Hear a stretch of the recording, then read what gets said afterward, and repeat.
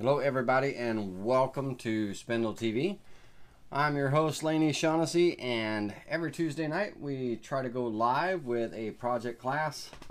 And tonight in our Vectric project we're following along from last week from our beginners course on signs. This week we're going to do another basic beginners project, but we're going to make a marble maze, a fun little marble maze game. It's great for the kids and adults and all that good stuff. And we're going to learn about working with offsets. We're going to learn about our snap options and our snapping grids, and drawing vectors, working with node editing, all kinds of little things that we're going to learn in this project as we play around. Now, I haven't made a marble maze in a while, so we're going to try to get through it painlessly. But before we get started with tonight's class and everything, I want to make an announcement. BuildItTV.com, BuildItTV.com, BuildItTV.com is live, and we are still a lot of work on some of the site, but the store is wide open and available for purchasing products and models and all that wonderful stuff. So if you would like to check out buildittv.com and check out the store and the signed projects and everything, not all of the projects are posted yet, but there are quite a few. Most of all the Thanksgiving and Christmas projects are available for purchase, and again our Halloween projects, even though Halloween is only a couple of days away, there's still time to make a few projects. But buildittv.com is now live, and yeah, show your support, go over and get some projects. There's some pretty cool ones there. That there's project packs, 21 project packs, 7 project packs for Thanksgiving, and so on and so forth. So check it out, buildittv.com. And check out the shop, the new shop. We're going to be adding projects to it daily on a regular basis, and we're going to be getting all of the projects and things on here that are available for you guys and girls. But yes, if you're interested, check them out, order them. Thank you. All right, enough of that. Let's get back to our project. Now, this example that I have up on the screen is it's a two-sided marble maze that I made last year. Well, no, I'm sorry. It was, when did COVID hit? It was the year before last. And I took it around. It traveled around with me to all the woodworking shows, and all the visitors of the different woodworking shows at the different shows. They got a chance to kind of play around with it and everything, and it was pretty fun. Now the marble maze can use marbles. Personally, I use steel ball bearings, 3/8 inch diameter ball bearings, and with mine, and you can get them in, heck, you can get them in 10 packs, 20 packs, 100 packs, 1,000 packs, and so on and so forth. They come in different diameters and all. I use the 3/8 inch diameter steel ball bearings, and this particular project was a 25 piece 3/8 inch precision chrome steel bearings. But the G25, they roll very nicely, and they're just I like them personally. I like to use them in my marble mazes more so than marbles, and also I guess I should call it a precision chrome steel bearing maze. But on Amazon, you can get those. There's all kinds of different options and all, and basically 3/8 inch steel marbles is kind of the search term to find those. But that's what I use. And so the design tonight are trails that we make in the project. They're going to be based around that 3/8 inch diameter ball bearing, so there's plenty of room for it to roll around and stuff. Okay, cool beans. All right, let's get back going here, and let's start off fresh. And you know, I don't mind if you don't pay attention in a nice class and you're over on builditTV.com.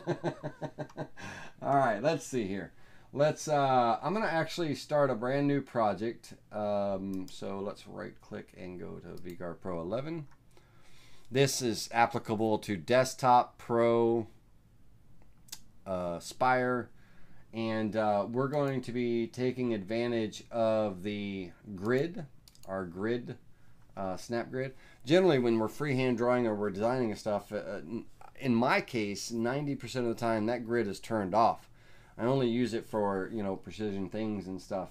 We're going to start off with a project, and the project is going to be 15 inches in length, and it's going to be the gameplay area. I'd like the gameplay area to be at least about 9 inches. But the overall project, you know, after the, depending on what shape we go with and stuff, after the cutout and all, I'm going to go 12. So I'll just do it out of a 1x12. So let's go 11 1/4. And if you're doing a two-sided maze or something, you're going to want at least 1.5 inches thick material, because our grooves, you know, for that ball bearing, especially if you're like my maze, I wish I had a picture of the actual maze itself. It had an acrylic top screwed onto it, a clear acrylic top screwed onto it, so that when they flipped the maze over to the ball would go through a hole. When they flipped it over to run it on the other side to the finish line and everything, the marble didn't fall out, right? You know, and stuff like that, and roll all over the ground. Now, if it's just a kid's single-sided maze, which is kind of what we're going to be making tonight and stuff, it doesn't need that top and all. You know, it could be kind of a, you know, coordination, a challenge maze, hand-eye coordination kind of thing.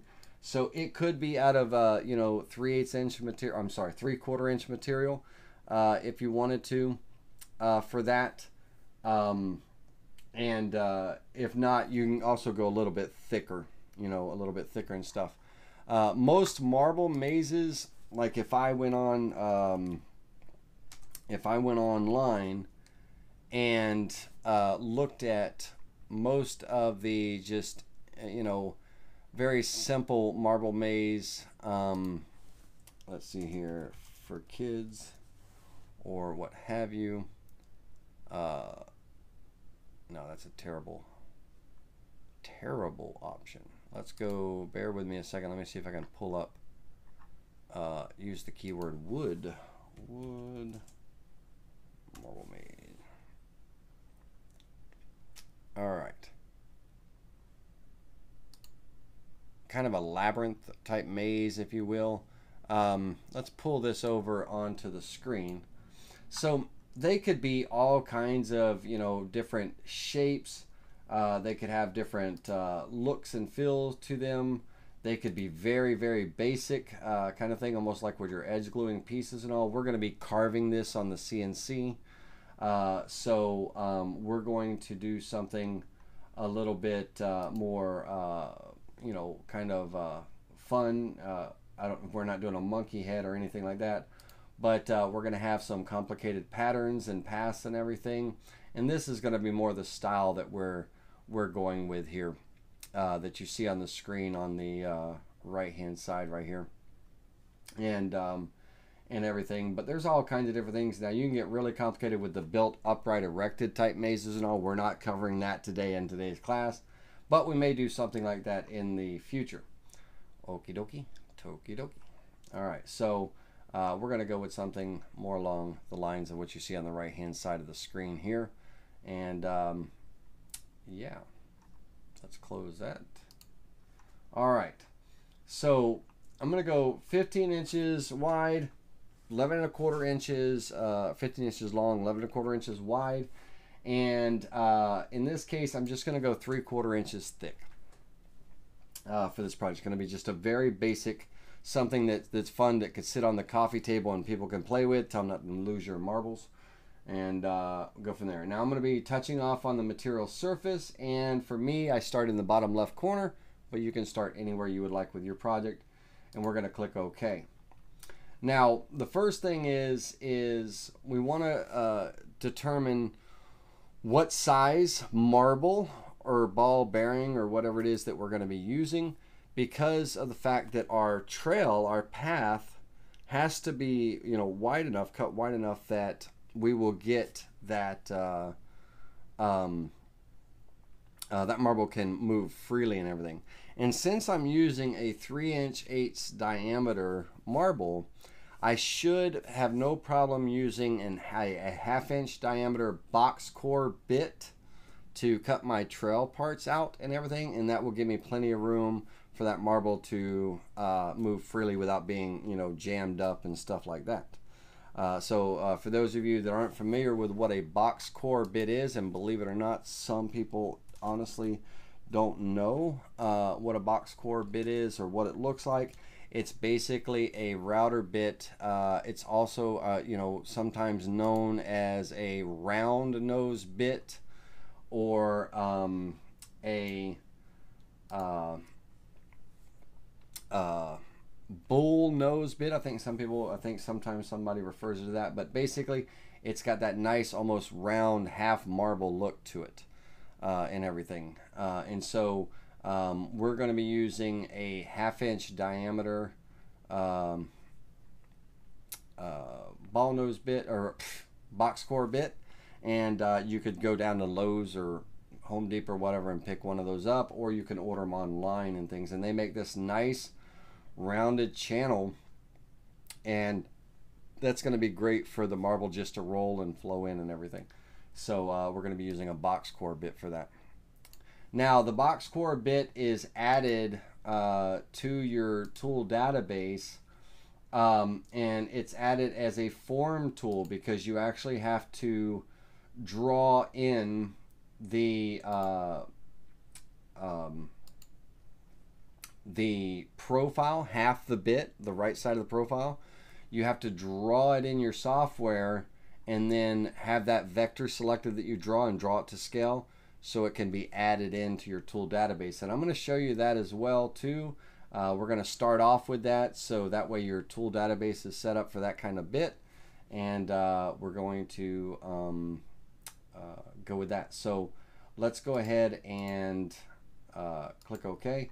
And so basically the 1/2" diameter bit, 1/2 by 1/2, that's going to give me enough of a curve that my 3/8" diameter ball can have plenty of room to go in through the walls.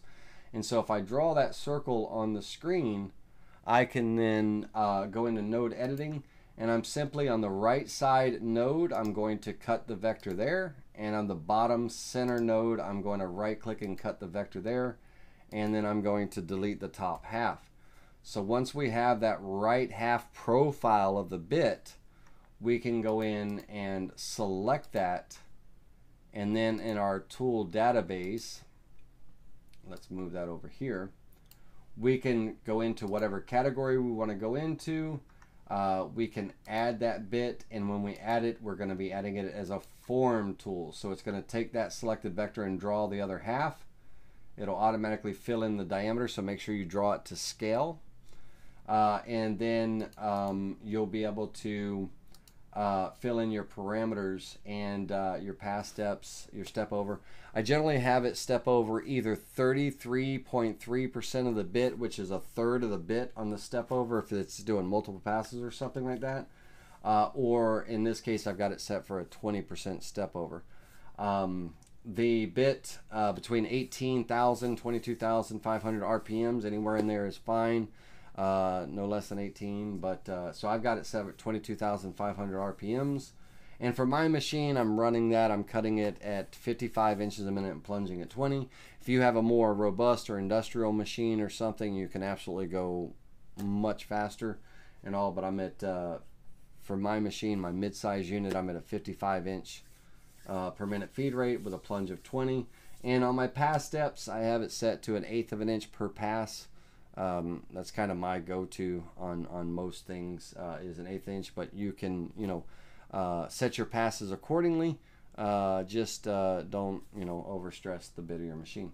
Okay, So once you do that, you can apply all of that, change the name up here at the top to whatever you want the name to be. Now I already have a bit added in my tool database, so I'm not going to add another one. I'm just going to hit cancel. But that's how we would add in this case, a box core bit or a round nose bit, or whatever you want to call it, to our tool database as a form tool. Any tool like an OG bit, round over, box core bit, dovetail bit, you need to draw that profile in and stuff. Well, I say dovetail bits, you can't do undercuts, so that would be added as a dummy bit. But your rope twist bits, your OG bits, round overs, box core bits, and things like anything with a special profile, you draw the right half of that profile to scale, and that's how you add it to your tool database. Okay, cool beans. Some of you, Ronnie, you might be getting buffering and stuff, but let me know if y'all are getting buffering. We might get some from time to time because I'm using a different codecs today, a variable codecs, or stream key, should I say, and I want to see how the variable stream does. If it doesn't do well for me, then you know, I may change up the stream key to my 1080p. But let me know. Questions about the Photo V-Carve tool. What does the step over retract do with the tool? Photo V-Carve step over retract. So that should be two separate things. That shouldn't be one thing. Your step over is how far the bit steps over from one position to another. The retract is how far the bit raises up. So if they're calling it a step over retract, that is the distance above the material that it raises up before it steps over. If they're calling it a step over retract, that is the distance that the bit is above the material, safely above the material, before it steps over. So you could set that for, I don't know, 1/16 of an inch, 1/8 of an inch, quarter, whatever you want, however far you want the bit to raise up, to retract, before it steps over. Okay? All right. Cool. All right. So with the project here, I think I'm going to go with kind of a square body versus a rectangular one. I might have some radius corners and all to give it some kind of aesthetic look. I like the round mazes too and stuff, but I think I'm going to go with the square body on this. And so what I would like to do is I'm going to go ahead and kind of get my my outer perimeter drawn first, and then I can figure out where my handles are going to be and stuff like that, and all. 15 inches. That's going to be a little maze. We might extend the size of that a little bit, but I'm going to basically. I am going to go the width of my board. I'm going to use the letter W I'm in my rectangle tool, and I'm going to have on my X and Y, the center, I'm going to have that at my width divided by 2, and my height, I'm going to use the letter H or the letter Y, that's fine, divide that by 2 to get that, so my square rectangle will show up here. And I'm going to go with, I'm going to subtract 2 inches off the width and hit equals on that. 13. No, actually, I want to go the full width. The full width. I don't know what I'm thinking. So the full width. And but on the height, I'm going to subtract 2 inches. So H minus 2 equals. And I'm going to create that rectangle there. And the 2 inches, it's 1 inch on each side. I'm just basically, I subtracted 2 inches for that to create that rectangle. Now in my rectangle tool, when I was there, I should have went in with my radius corners, And I'm actually, instead of typing in a radius, I'm just going to kind of pull in the radius. So these green nodes, I'm going to pull them in until I kind of get the shape that I want. And I want it to have kind of this straight edges with this nice round curve and everything. So I am going to go the full radius that I can go here, which is going to be, in my case, 4 5/8 radius on that. And I'm going to click apply. And I can see that I'm going to probably want a longer board. Bear with me a second. What was my other maze at? See that same general shape. I really like that shape for a maze. Let me see what my other one was at. It was at 18 and 11/8. I'm sorry, 18 and 7/8. So yeah, 15 is going to be just a little too shy for me. It's great. That's a great one for small kids, but I want this to be able to be played with kids and adults. So I am going to bring this up to 18 and stretch that out a bit. And I'm going to close that, and I'm going to go back up to my job setup, and I'm going to change that to 18 as well. I think that's going to be good for me. All right, let's get centered back on our material. And yeah, that's going to give me plenty of room to come up with some cool maze stuff and everything. All right, now, first off, you know, the handles that I'm going to be doing, the handles that are going to be here, I want it to be kind of an easy grip. So if someone is gripping this with their fingers, you know, I want them to have plenty of room. I don't want it to be tight in there, right? I want it to be loose because they're going to be, you know, twisting and turning this thing. So I want it to be somewhat comfortable on the hand. And I am going to be rounding off the edges and stuff with that. So, but I think on the width, I'm going to go with a 3/4 inch width and just 3 inches on the height, I believe. Let me look at my hand here. I got to measure my actual hand. Yeah. All right, so mine is exactly, at my fingertips is exactly 3 inches wide. I got small hands. Comfortable. I'm going to go 3.5. So let's change that to 3.5. Okay. And the distance where that hand kind of grips and everything, I don't want to be too far from the edge. I want it to be kind of a nice, comfortable grip. You can, whatever distance you want. Currently, right now, I am where I just laid it. I just dropped this right here.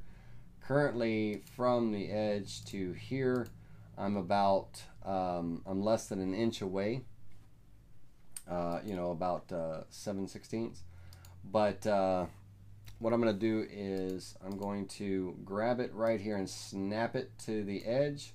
And then I'm going to use the move tool to do a relative move on the x-axis. And I'm relatively going to move it out 1 inch. Okay. And then I'm going to take that shape and I'm going to mirror it to the other side. So I'm going to create a mirror copy and I'm going to flip it about job center and I'm going to flip it horizontally. That'll create my handles. Okay. Now the gameplay area. So let's imagine, if you will, let's take, let's see here.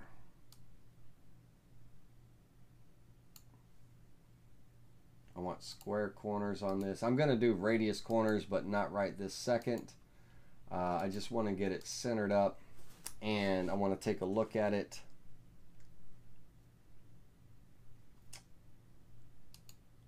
Let's go a little bit wider. I'm going to hold the shift key down. I double clicked on my vector, and that's transform mode. I'm going to hold the shift key down, and I'm just going to pull this out just a little bit here. And now I'm gonna, in that rectangle, I'm gonna go into those radius corners and I'm just gonna pull them in just a little bit, about like that. And that that'll look good to me. Now, on my gameplay area, on this particular part, on this particular one, I'm not going to do an acrylic cover. If I was going to do an acrylic cover, I'd go with a little bit thicker wood because I would be creating a little recessed pocket that the acrylic would sit in flush. And then my game maze would be below that. This is going to be an open maze, meaning there's not going to have an acrylic cover. It's just going to be an open maze and everything. And what I would like is when it's sitting on the table, I don't mind the marble being in, you know, a certain, just laying inside the board. But I would like to create a little spot on the board near my start point. So I got to figure out where I want to start and finish. I think I'm going to start on the left side. I'm left-handed. I like going left to right. You can go to right, left, your choice. So I'm going to start on the left corner here, and the maze is going to travel through, and it's going to end somewhere on the right side here. So over here, I'm going to just go with a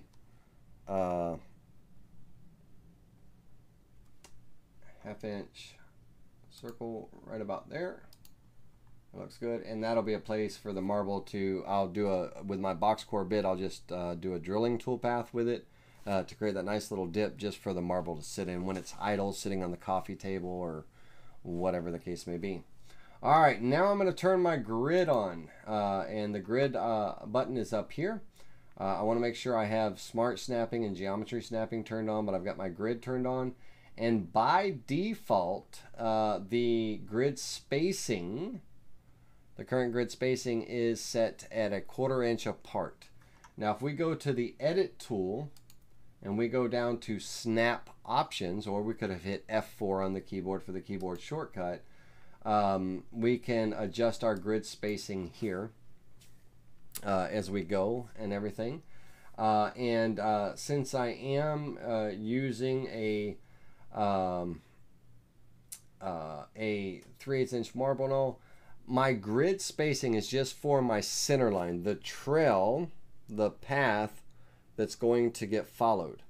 My offsets that I'm going to do after I create the trail, that's going to be the important part, that I'm offsetting in both directions far enough that it creates that closed vector for me for my tool pathing and stuff, that I can just do a pocket cut, and I could use a box core bit, I can use an end mill, I could use whatever, but I want a closed vector for when I do that pocket cut and stuff.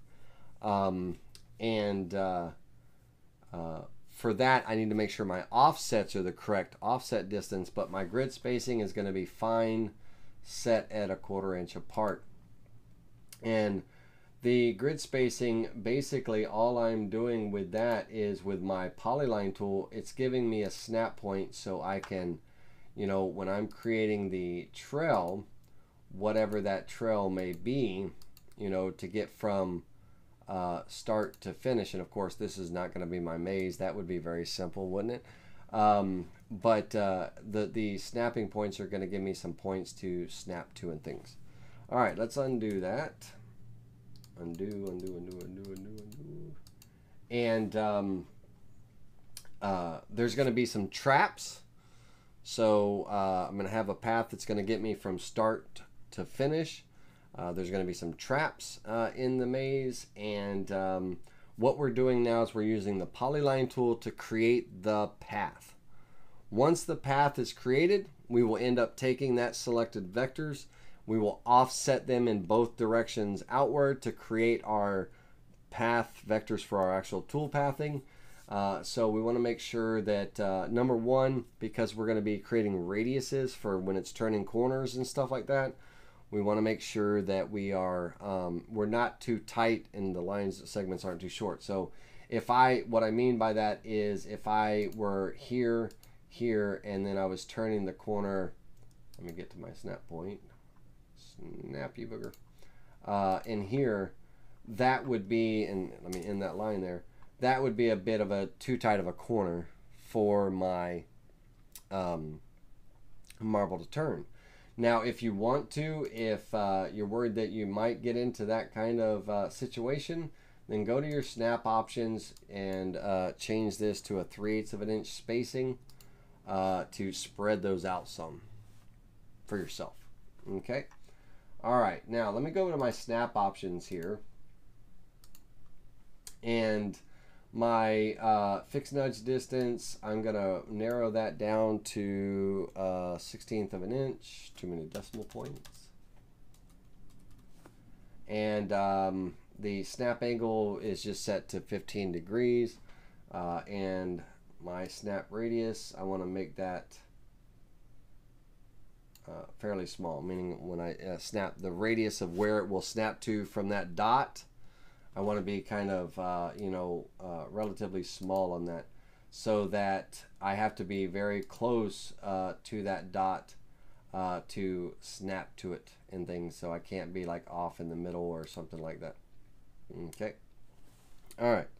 So let's undo that and that and that. Okay.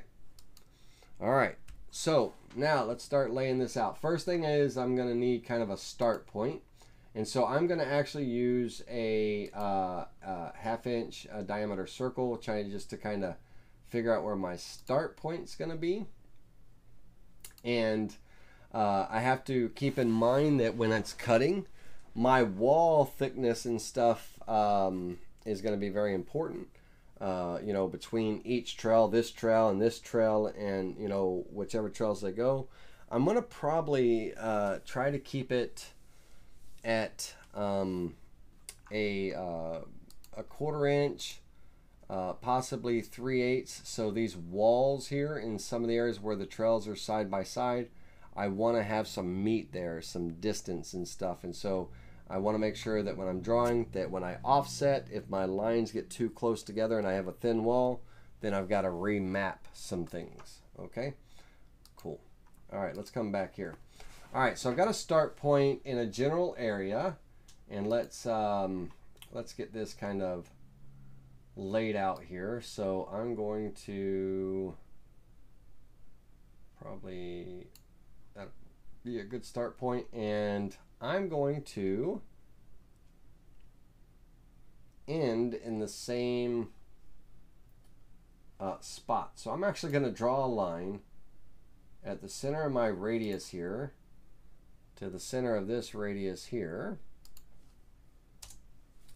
And I'm going to take this marble, I'm going to select that hole, I'm going to select my line, and I'm going to mirror it by flipping it about the line.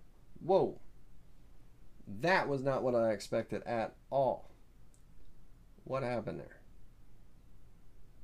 Oh, no, that was not the right option, ladies and gentlemen.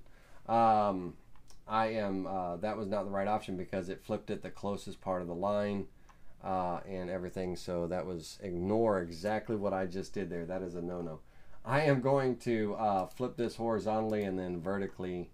I don't need a mirror copy of that one, so I'm going to uncheck that and flip that vertically, and that'll get me right where I need to be. So don't flip on the line on that. That was a bad example of what to do. All right, so I have my start and finish laid in here, and if things are blurry for you, Jeff, go into your YouTube video. There's a little gear or sprocket icon. Go into that gear or sprocket and change the resolution of your video. Okay, so you can get that high definition video. Okie dokie. All right. So if you're getting things in fuzzy and blurry and you can't see the icons clearly and all that, change the resolution. It's the little, I believe it's still the little gear icon on the YouTube video. And it should give you different options and all. Cool. All right. So let's go in and let's start our trail out. So let's get our polyline tool going here, And now, even though I have the grid on, I don't necessarily have to utilize it, but it's going to help me with, you know, I have my angles it shows when I'm drawing lines and stuff, but it's going to help me kind of visualize this path. You know, I will be coming out of the middle of the circle here, and the middle of the circle is right in between two of those rows, you know, on that start point. You know, I could be, you know, I could, if I wanted to, I could snap my start point to one of those circles so that way I'm right on that trail. Whatever's going to be easiest for you to do, okay? You know, if that's easiest for you to do, just make sure that, you know, you kind of match up your finish, or you don't have to match it up. Your finish could be anywhere you want it, really. It's your maze. Put it where you want it. Okay. All right, so let's go ahead and get our polyline tool and let's get started. So the first thing that I'm going to do is let's come out, and then I'm going to come down, and I keep clicking prematurely. Let's come down here, and I'm going to create a false path here. Now bear with me a second, something is driving me absolutely insane with these snap points. This is why I don't like using the grid from time to time. It's because it is they're supposed to be snap points and my radius is not snapping to them. It should be snapping right to them. Let me go back into my snap options here, and let me see. I want object bounds turned on. Let's see here.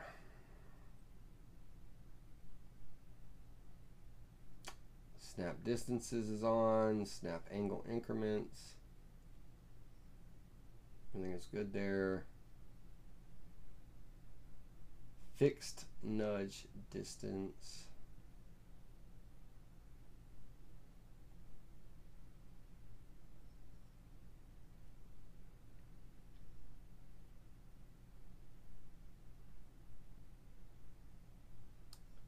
I've got that turned down. Fixed nudge distance is low. I mean, that's relatively low.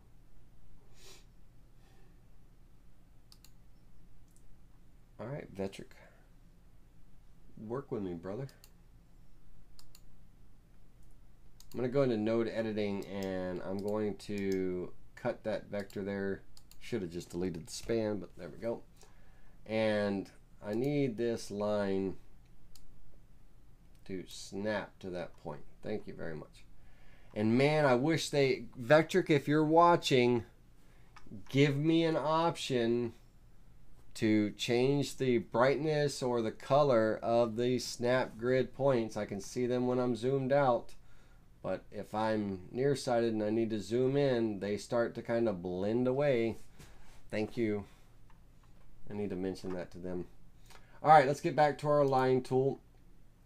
And I want to create, I'm going to come back here and I'm going to create a little false road there, and we'll end it there. And then I'm going to come back and continue this direction. Okay, so let's go up this way. Let's go back.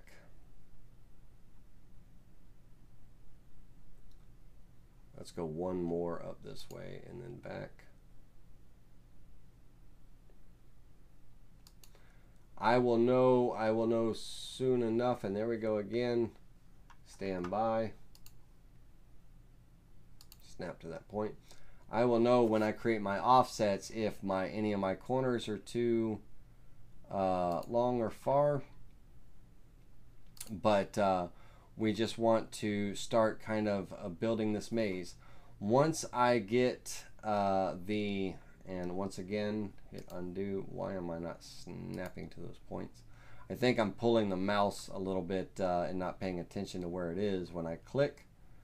You want to see the four little star, I mean, they're so small. The 4 little star dots with a plus sign in the middle. and that lets you know you're on a snapping point when you're in the grid.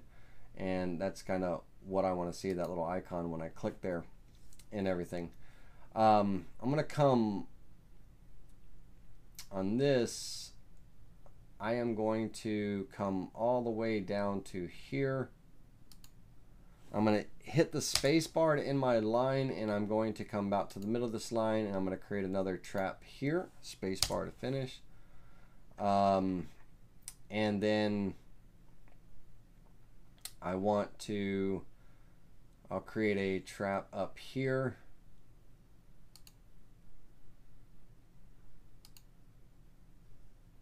And let's come down.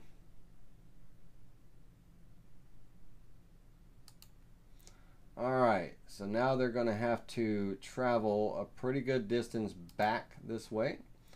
I'm going to create some false trails throughout this line in just a moment. We can have them come a little bit further down. And again, I got to remember that I'm offsetting in both directions to create that 1/2 inch width for my bit, for my marble node. So my line spacing, just to give you an idea, just so you have an idea of what's going to happen is, let's say I select this vector here and I go to my offset tool and I offset in both directions 1/4 inch, too many decimal points. I do not want sharp corners, but it's going to create that trail. Okay, I'm going to have to adjust my radiuses on the sharp corners. We'll do that with the fillet tool, but it's going to create that trail, and I'm going to have to close off the end of the vectors to create that closed vector for the pocket cut and all. But I want to make sure that when I offset these parts and everything, that I have plenty of room. And so like this line, I came down too far. I want to be a little bit closer to here, and that, you know, from this line here to the next line, I'm going to have that 3/8 inch wall, but I don't want a big gap like I have right there. So I'm going to undo this and go back to that polyline tool. And let's do that one more time. I want to come down to right about here and then across. And let's see here. I want to come down and then over, come down, back, come up and over. This is kind of the main trail. I'm just working it over to that from that start to finish, and then I'll come back and fill in my dead zones or traps or what have you.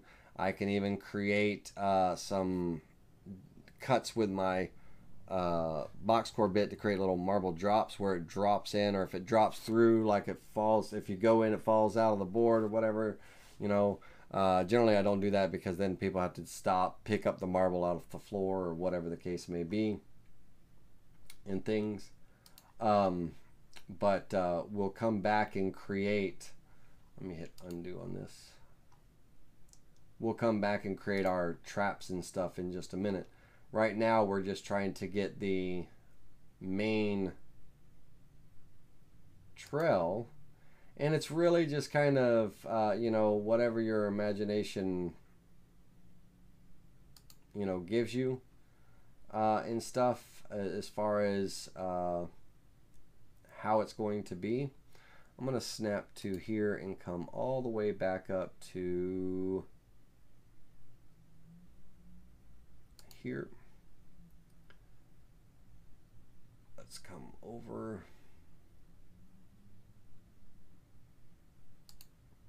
and down. All right, let's go in and put in our traps now. So we're going to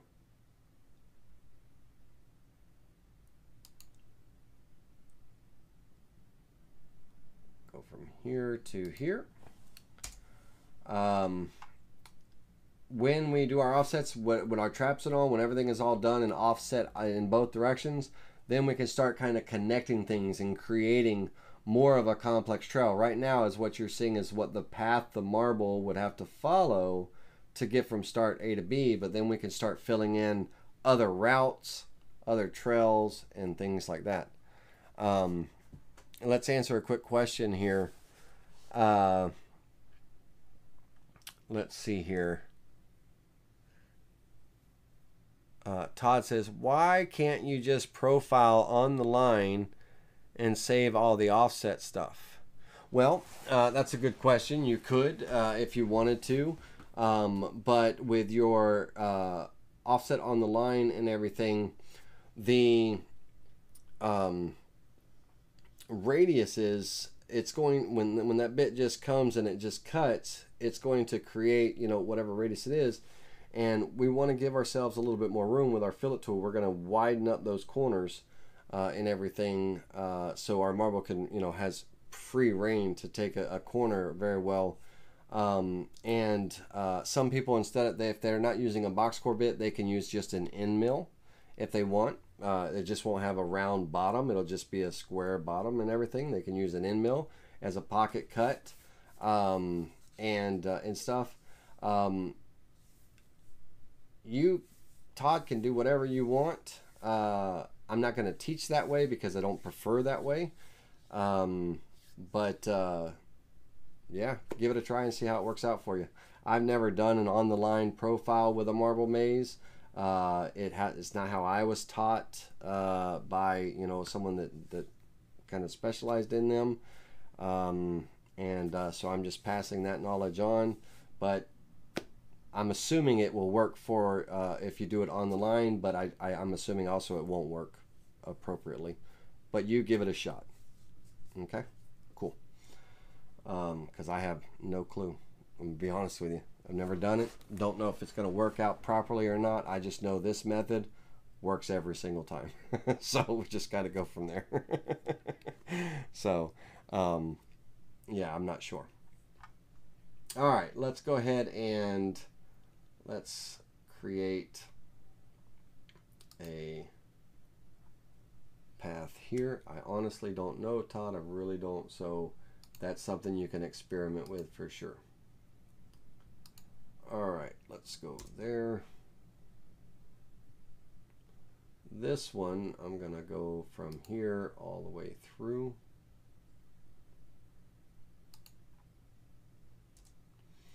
And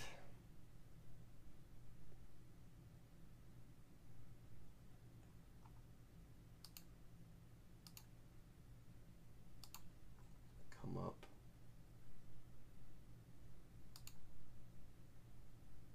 And let's end you right there. And let's take you.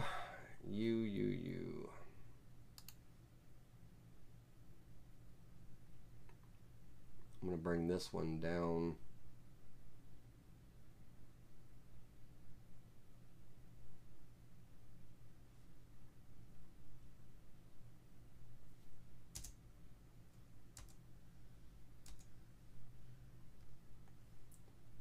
All right, bear with me a second.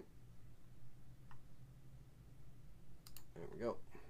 Man, those little gray dots will get you blind sometimes.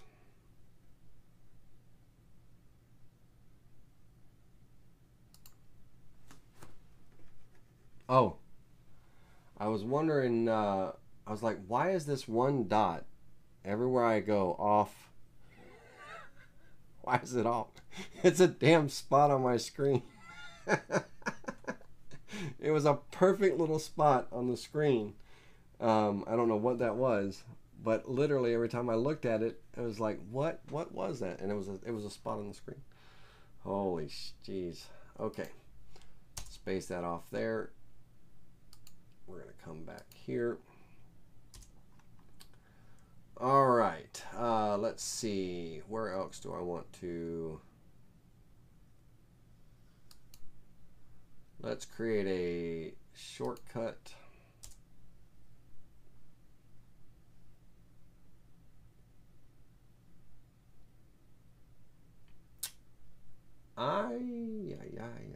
Let's see if it's coming around here. That'll connect to that.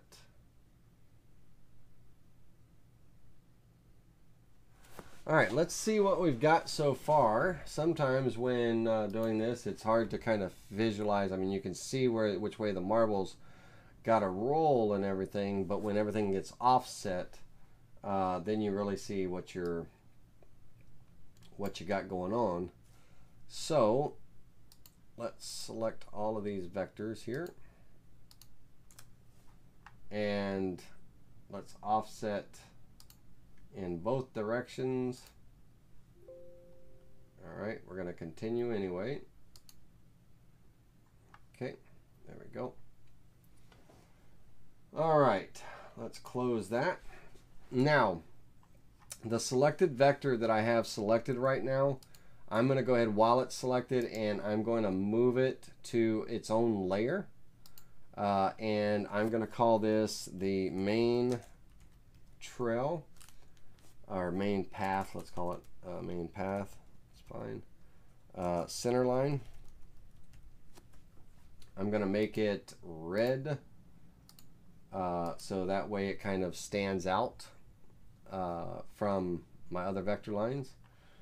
Let's go ahead and take our,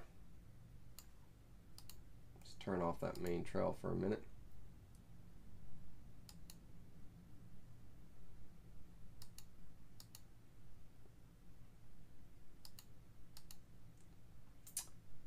All right. Oops. And layer 1, that circle we don't need, that's got to go. This is my path here. I'm going to make that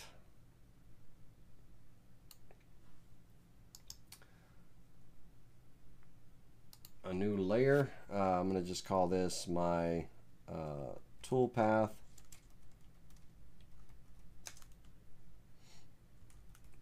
Vectors. I'm going to make them, I need something that stands out for you guys on the screen. Let's go with, no, that probably doesn't stand out too well for y'all, so bear with me a second.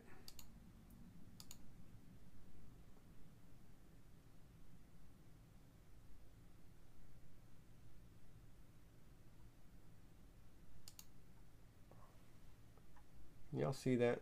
Y'all can see that, right? If you can't see it, let me know. I'll change the color. All right. So now I need to start kind of combining things together and closing off the vectors. So the thing that may have occurred in some of these instances is it could have created duplicates, and that's what I have going on here. I have some duplicates where lines are over lines, and the reason being is because I made my own, I created my own duplicates when I copied them to the layer instead of moving them to a new layer. So my layer 1 is kind of got my original. So let me go back and undo that for a second, and let me do that properly. Lord have mercy, we'll get it here. All right, I'm gonna move them to that toolpath vector layer, and that way they're on that layer, and I don't have duplicates. Wonderful. All right, at this point in time, I don't need the grid anymore. I can turn that off. And now I need to start combining things. I got to change my radiuses on my corners so the marble can flow freely. And I may have to change some of the path if if my marble is going to be in a tight area. So the first thing I'm going to do is I'm going to start at the end here, and I'm going to select these two vectors, and I'm going to join them with a straight line to close that off. I'm going to go into node editing, and I'm going to take that straight line and turn it into an arc. Okay, so that'll be my first path. The arc here, right here on this corner. I want to come into my fillet tool, and I want, you know, a decent size radius so it can, you know, turn that corner and all. In this case, I'm using a 1/4 inch radius, which is half the diameter of my bit. Let's go in and take our scissors and trim away and kind of connect the dots here. At the end of this path here, I'm going to join with a straight line, and I'll go into node editing again and turn that into an arc. Okay. When I joined with a straight line, it kind of closed off the other end too, so I need to trim that away to open that roadway back up. All right, let's go in, and all the vectors that are open right now, I'm going to just join them with a straight line. And let's do that for all. You can only select 2 at a time. Join with a straight line. Join with a straight line. Oh, hold on. There we go. This one as well. This one as well.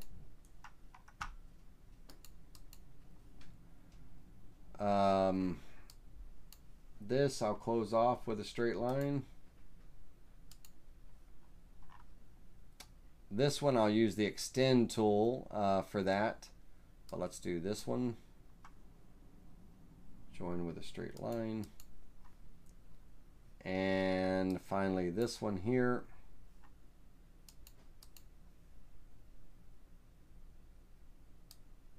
Might as well do this one too. Okay, now let's start kind of connecting these together. I'm going to go into node editing, hit the letter N on the keyboard to take me quickly to node editing, and I'm going to turn that into an arc. That arc went in the wrong direction. I'm going to pull it up here. Over here, I'm going to do the same thing. And I don't know why it's wanting to go in reverse. Here, same thing. If it goes in reverse, just pull it up. This one,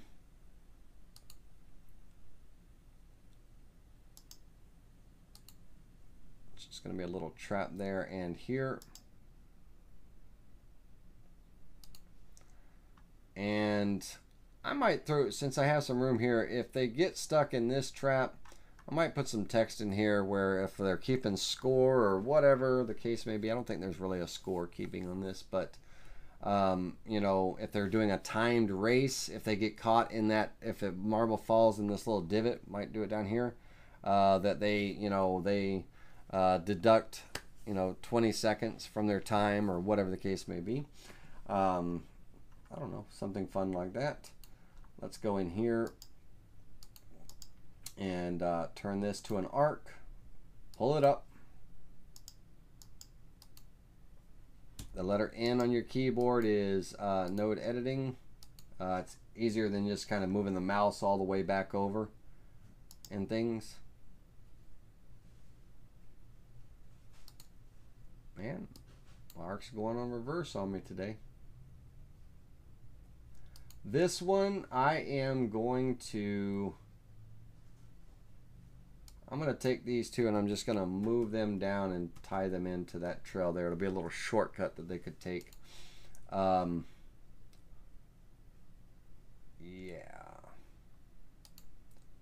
My finish line here.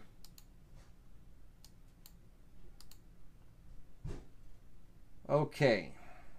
So let's do some scissor trimming. We're going to trim this and this to create that path. We're going to trim here and here. I'll deal with this in just a moment, but we'll trim here and here. Need to put an arc at the end of that one there. This one gets trimmed 4 times.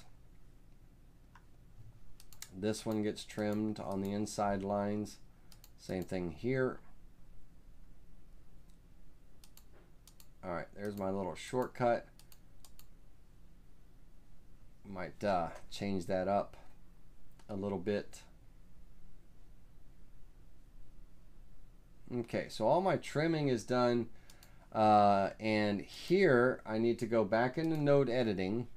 And on this one, I'm going to have this arc. And I could almost, man, I could almost tie this together here where if it comes in, if they go this way, it kind of circles them back around. Or if they go here, it comes in and it circles them back around here. Or I could just have them dead end.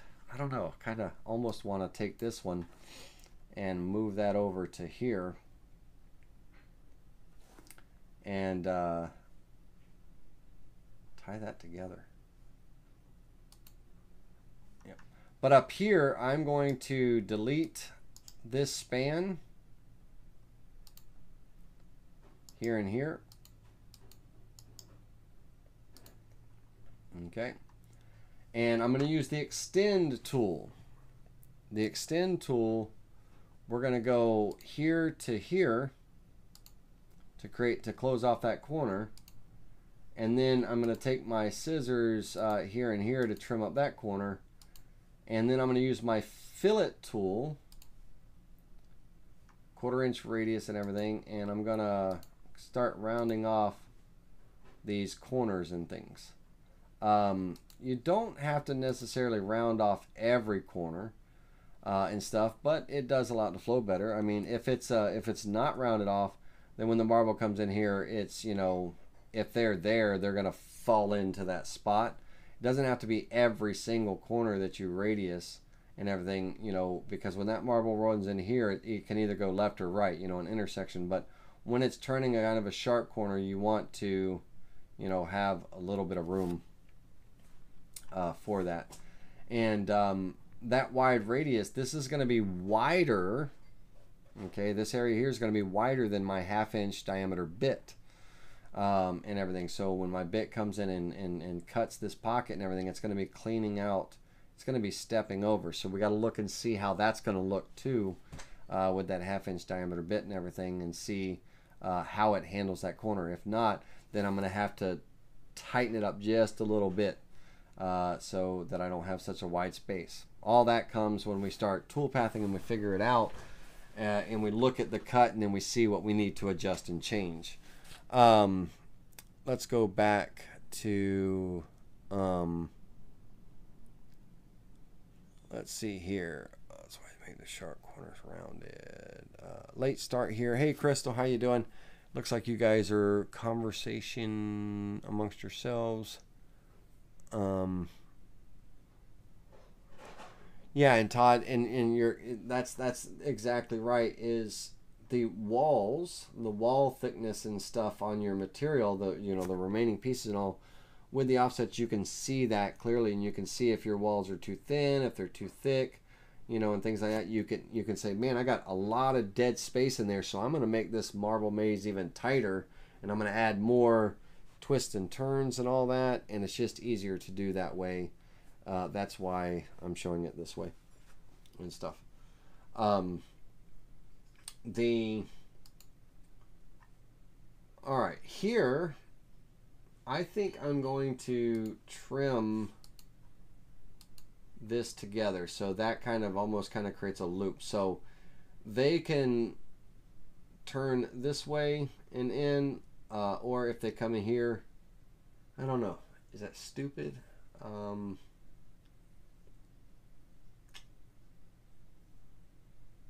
don't know. It's the fun thing about a maze, kind of, you've got to mentally go through the trail, and is it going to be, what level is this maze? I mean, is it going to be ages 6 to 10? Is it going to be, you know, expert level where there's much more tighter corners? You're going to use a smaller marble. Instead of a 3/8, you might go down to a 1/4 inch diameter marble. That way you can pack in more tight corners and things. You can, on Amazon, they have 1/4 inch, 3/8, 1/2 inch. They have all different types, sizes of those steel ball bearings. but you know, with a smaller marble, you can get more trails and turns and traps and things like that. That could be kind of an expert level maze. This one is just going to be for, you know, when the nieces and nephews and kids come over or something. It gives them something to play with. It's on the porch, but also the adults can. I like playing with them too. Whenever I see one, I always want to pick it up and see if I can solve it, kind of deal. You really want to make it complicated, do a two-sided one. The two-sided maze, just for your FYI, that I do have created here with the toolpaths and all the layers, the finished project and everything. And let me show you all sides. These files are going to be available for you to download. So you're actually going to get the two-sided maze files along with whatever we create tonight as well. And everything. So you're going to get that. The two-sided maze, the marble falls through to the other side.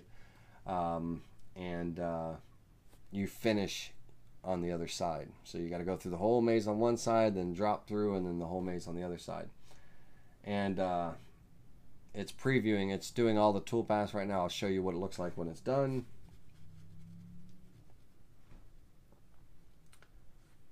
Come on. Now you can see in this two-sided maze here, let me flip it back.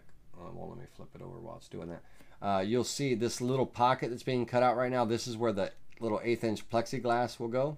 You can get it from Lowe's. It's just what do they call it? Lexan or plexiglass or what have you.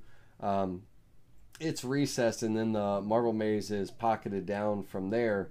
And there'll be little pinholes that'll show you where your screws are. You can use those that toolpath pattern for your holes for your plexiglass as well. And just little brass little screws, little brass wood screws, or silver wood screws. They don't have to be brass, but little wood screws and all, just to screw that top down, and that traps the marble inside, so the marble doesn't come out of the, once it's in there kind of thing. So if they finish and then someone else picks it up, then they're in the finish mark and they've got to work their way back to the start, and vice versa and things like that. So this two-sided maze, once all the waste is cut away, it's got tabs and stuff on it. They have their starting point, which is over here. They can start either here or here. They got two places they can start from. And they travel all the way around to the flip. That's where the marble falls through. When they flip it, then they've got to work their way to the finish line and stuff. You know, so you're going to get these files too. They'll be available to download in the video description, as well as whatever we make now. So you'll get that when I say make a two-sided maze. You're like, well, you're not showing us how to make a two-sided maze. You're going to get the files. So it's just like the same as the one-sided, but it's two-sided. All right.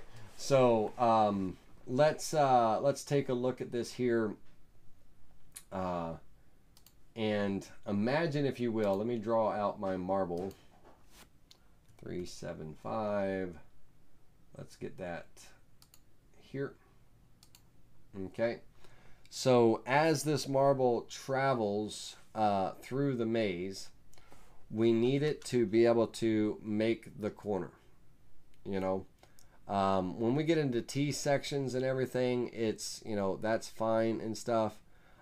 Even on a corner like this, when it comes to turn the corner, even though this inside corner is not radiused, it doesn't always have to be. As long as, you know, we have, because I'm going with a 1/2 inch clearance, because my 3/8 inch marble, I'm going with a 1/2 inch clearance, you know, I don't necessarily have to radius every single corner. But if my corner, if I would have created my corners tight or something, then I'm going to need to create that clearance so it can turn that tight corner. My corners aren't very tight, but as we, you know, make our way around and stuff in that maze, the goal is just to, you know, make sure that that marble can get through, you know, smoothly and stuff and everything. On most of the corners and all, if the marble makes it all the way to the outer edge, and you got to remember this outer edge is rounded and then coming up to those straight walls at the bottom of the cut, So, you know, all this is going to be kind of radius and all. Once it gets to that edge, if it can turn the corner, fine. We don't need to radius it. If we do need to turn radius it, then, you know, create whatever radius you need. And the radius don't, you know, on the inside corners, the outside corners are very important that they're 3/8 or ½ inch in this case, ½ inch for me. They're a ½ inch, but in the case of this inside corner, I could go with an 1/8 inch internal radius just to kind of give just a nice, you know, a little bit of a turning radius, right? It doesn't have to be the full, because if you look at the marble here coming through here, there's plenty of room for it to you know, get into the center of that path and everything, even with a small 1/8 inch internal corner. It doesn't have to be the full you know, 1/4 inch radius for a ½ inch type diameter or whatever. And also, and seeing that, let's see, I do want radiuses on some of the traps, because when the marble's coming, I want to kind of something that kind of forces it in, that might force it in there a little bit or something if they do the wrong kind of tilt. So I will radius those. I think I will radius all of my traps.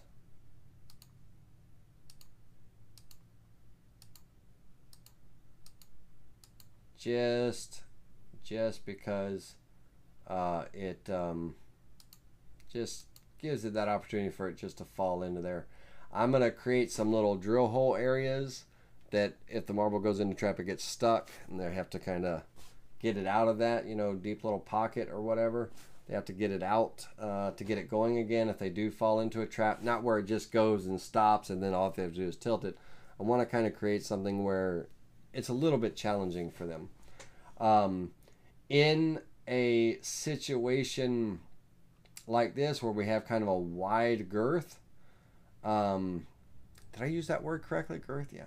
Where we have kind of a wide girth, we might put a little divot right here that the ball could get trapped, and they have to go around it to keep going and everything. So you can kind of play around with whatever, you know, whatever your method's going to be. Let me finish real quick. If I jump too far on things, this one's just a small little trap. This is my finish line. We're going to throw some text in here and do some V carving. Okay, now let's see here. So if they're traveling around, unless they do a crazy tilt or something, they won't go into that trap. Now here, they have a choice of whichever way they tilt, and it'll just bring them right back around. I guess that's okay.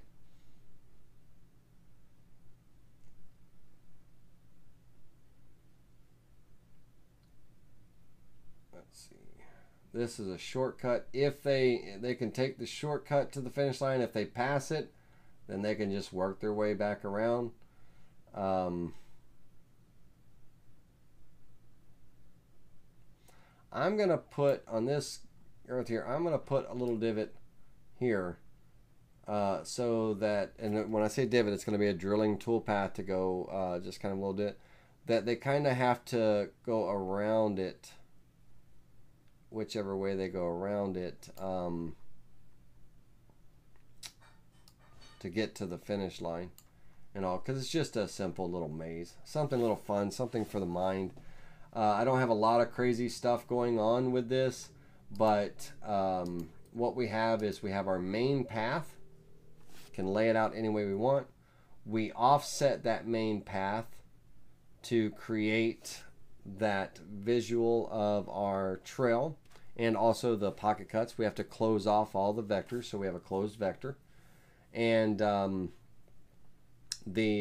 know, start to finish, You can, fill in whatever kind of traps you want, what kind of little pass, shortcuts, something that if they go down, it brings them right back to where they started.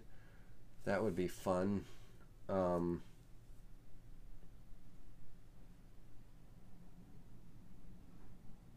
don't see any place I could do that.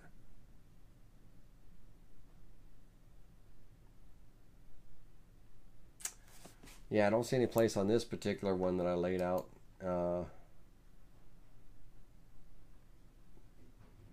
That's a false. All right, so let's turn off the main path vector so we're back here. We can get rid of the marble. We don't need that anymore. And let's look at our corners and let's think about our inside corners. Because I'm used to filleting them, I'm going to go ahead and fillet the inside corners just to kind of create a little bit of a smoother trail. And I did bring it down to an 1/8 inch radius on that. That's a trap. I want to fillet that one.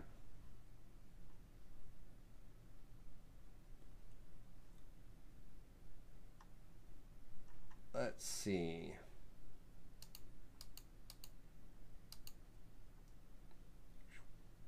That's going to be kind of a big sweep.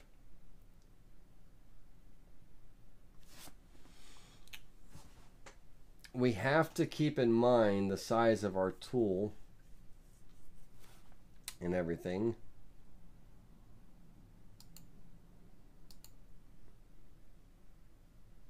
And again, you can use an end mill. I'm going to use a box core bit, but you can use an end mill if you'd like. I'm going to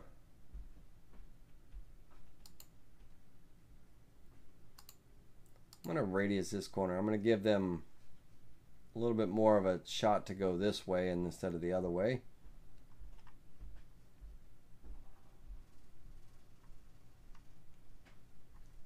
Over here,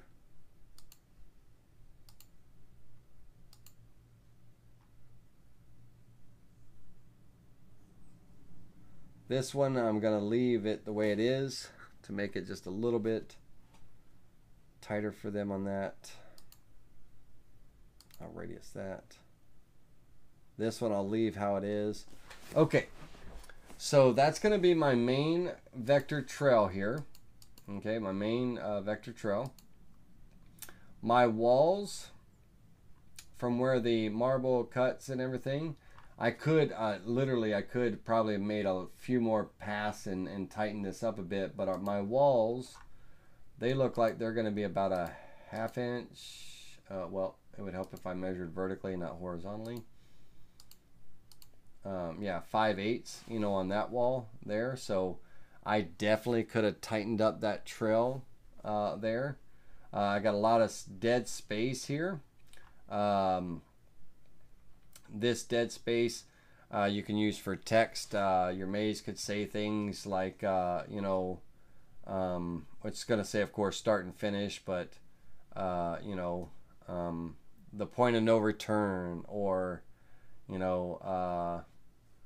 don't know, Jacob's Corner, whatever you want it to do. It could say nothing. But my walls are, probably all of my walls are going to be around that 5/8 inch thick. Yeah. So if I wanted to tighten this up with even more of a grid, I could get tighter, because 5/8, I want to go 3/8, so 1/4 inch. I could probably squeeze in, if I took out 1/4 here, 1/4 there, that's a 1/2 inch. That gives me another room for another row, or what have you. You can play around with it and have some fun. For my little divots and everything, like here in this spot, I want to center it up, and I'm going to center it up with that path right there.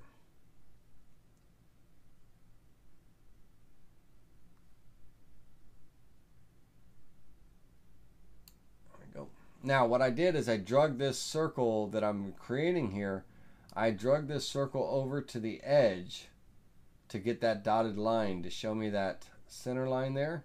And I also drug it up to the center here so I get that dotted line and gives me that intersection to snap to. So snapping, geometry snapping and smart snapping is very useful for that and everything. And all. And now that circle doesn't need to be that big. It's 3/8. I'm going to go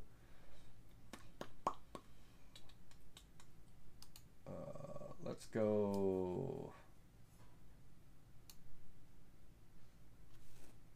I'm just gonna, as a filler, put in a 1/4 inch circle there, but I'm most likely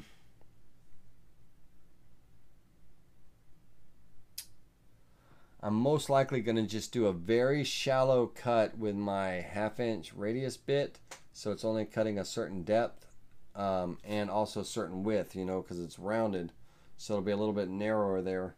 But I'm gonna use a 1/4 inch as the filler for the drilling toolpath. I want to do one here as well. So I'm going to hold down my control key and drag a copy of this one out. And again, I've got this one. I let go of the control key now. I'm going to come up here to the center of this arc to get that dotted line there. And I'm going to just come over and travel to the center of this point to get that. And that should give me right about there. Now, I'm not I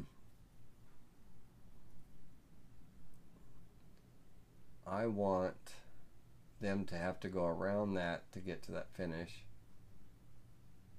Yeah. In one of these wide corners here, I'm going to still this 1/4 inch hole again. Let's see, this is going to be my widest corner up here.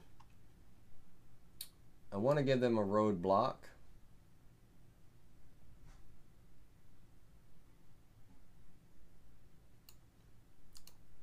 Give them a little bit of road block. It's going to be just a small divot. They'll be able to get out of it, but kind of a road block and all in there.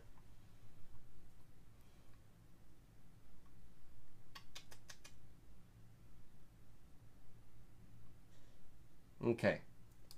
I think I'm happy with that. Let's get some text on the board. I'm just going to use a simple Arial or Tahoma font, whichever one suits you. It's just going to be a nice little square font. We're going to go a 3/4 inch tall font, I believe.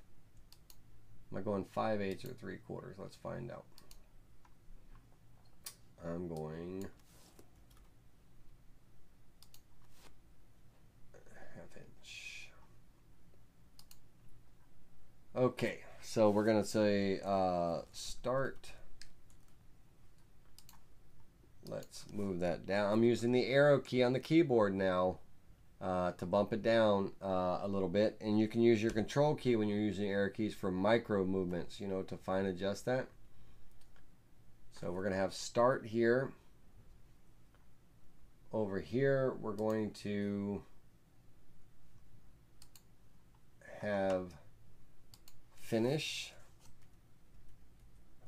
Now, on this one, I could have the word finish, you know, kind of here and all, but it's not really that blanket, you know, so I want to type in, I want to go vertical here, so I want to use a vertical font. Now, a vertical font has the @ sign in front of it.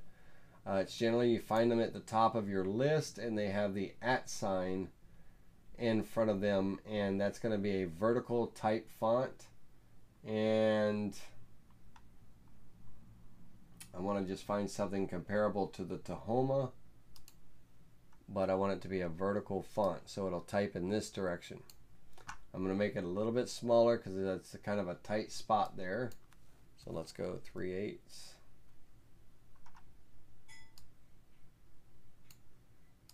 And so it'll type vertically like that. So the @ sign, if the font has the @ sign, it's a vertical typing font versus the horizontal.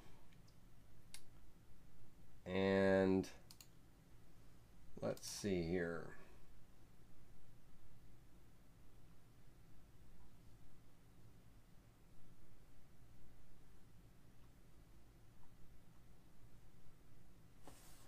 trying to think.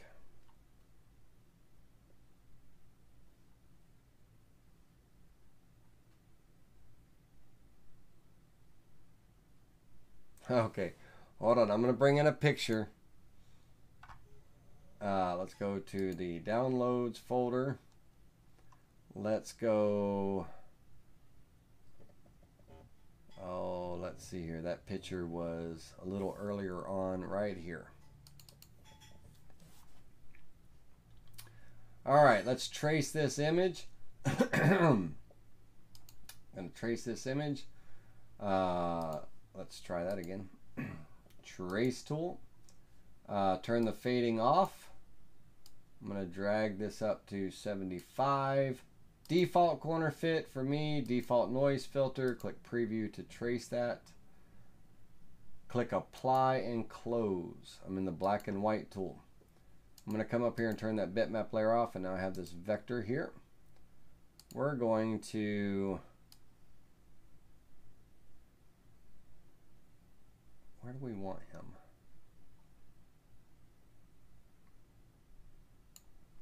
Yeah. We could do kind of a beehive theme font or a little design.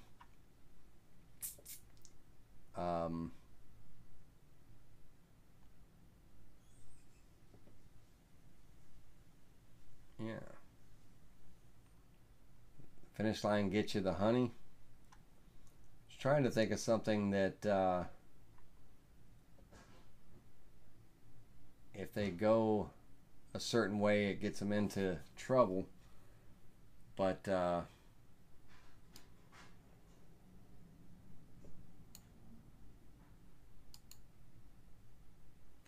right, I'm going to turn on my original lines again, and I'm going to make sure I'm in that layer, my main path layer, make sure it's active because I'm going to be drawing on that path.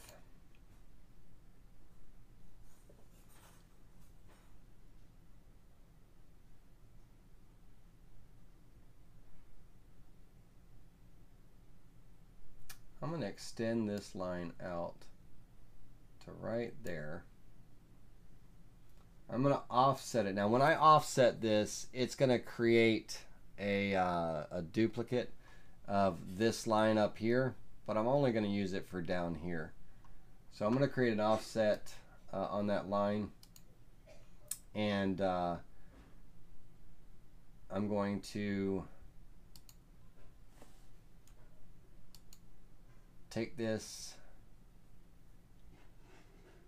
I'm going to move it over to the toolpath vector layer. I'm going to join it with a straight line on both ends. I'm going to turn off my main path again and hit N on the keyboard, node editing. I'm going to arc that. And I'm going to bring it just a little bit. I'm going to grab all three of these, or both of those nodes, and bring it down just a little bit closer. There. All right, now I am going to take my scissors and I'm going to trim this away, this, and this. Now, oops, don't do that. Control Z, undo, undo. Make sure you're on the right layer when you start trimming. Okay, let's do that one more time. Take those scissors and turn off the other layer. Okay, trim this away, this and this. Now, that duplicate vector that I had right here, I don't want that. I'm just going to hit delete. Select it, delete it. So now I don't have any duplicate vectors, but I opened up this little path right here. So if they get trapped, they're going to get stung by a bee. All right, let's see. Kind of liking the bee theme, so I'm actually going to take and just throw a couple of more of these around.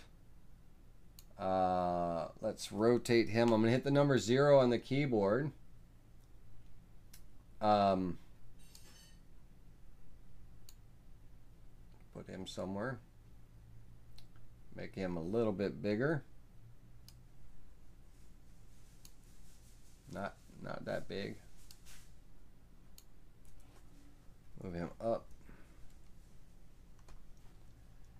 And I don't know. Your graphics could be really kind of anything you want. Let's see here. Let's go back into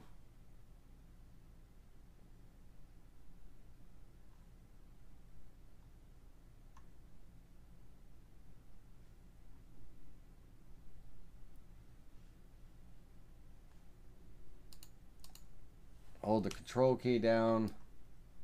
Let's throw one here. Hitting the number 9 key, I want to turn him around. So I got a little theme going there. Not much, it's something stupid, but hey, it works. Now, my little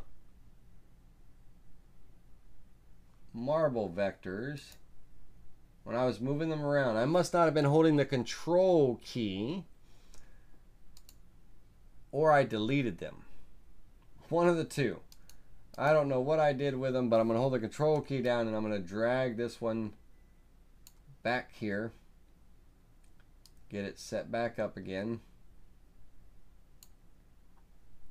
Hold the control key down and put it back here.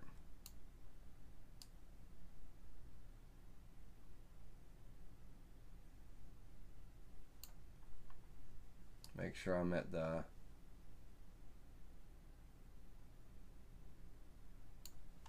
center point. Okay, so we got a fun little theme. Nothing crazy, right? This is just examples, guys. You can take this and go crazy with it. Smaller ball bearing, tighter grid, crazier maze, round, rectangle, triangular shape.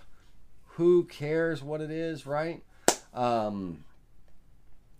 Just make sure that whatever you're using, marbles, ball bearings and all, can fit and turn and all that wonderful jazz. Alright, so I've got, well, dadgummit, where is my head at?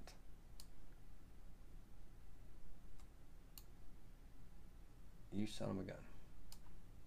Let go of the mouse before you let go of the control key. Okay, let me make sure I'm snapped back there. Yep, I'm snapped there. Snap there. Okay. All right. I would be remiss if I didn't put a little starter bee there. Did it again. Let go of the mouse before you let go of the control key. Cool. All right, so we got a little bumblebee maze. All right, let's create some tool paths. So my first tool path is I'm going to do all the V carving first. That'll be simple for me. That way I'm using my V-bit. Get rid of that text. I don't need that text. So my start button, hold down the shift key, select my little bumblebees here and my finish. Not button, but it's going to be a V-carve toolpath. No flat depth, 0 start depth, 60-degree V-bit for me. 22 would be a great bit for this because of the thin lines. So I'm actually going to use the Whiteside SC50.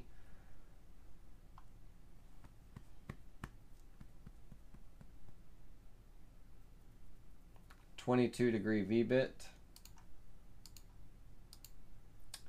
I was debating on if I wanted to use the 22 on here or not. They are...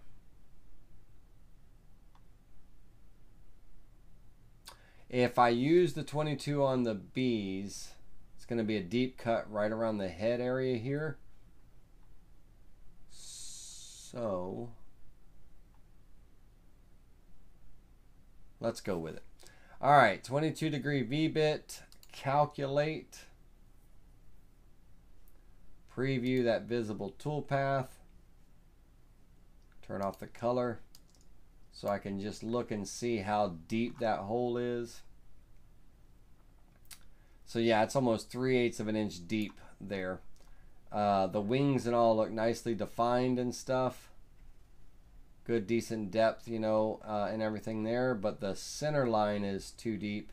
So since none of my other design is going to get limited and everything, I just want to limit right behind the bee's neck. I'm going to put a flat depth in. The flat depth is a limit to the cut, saying, hey, don't go past this far. And I'm just going to limit that to 1/8 of an inch.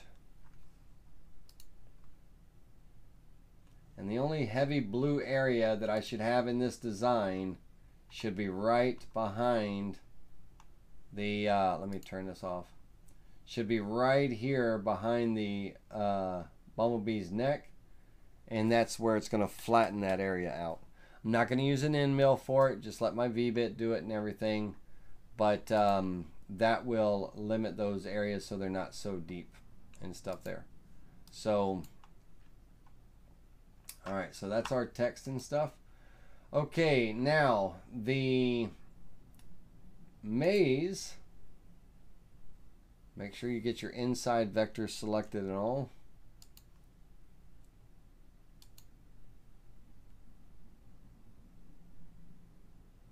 Everything looks good there.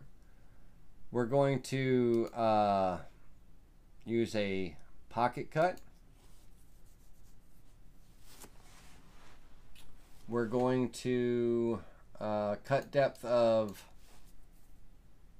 this is an open one, it's not a closed one, so I don't have to go really deep with it.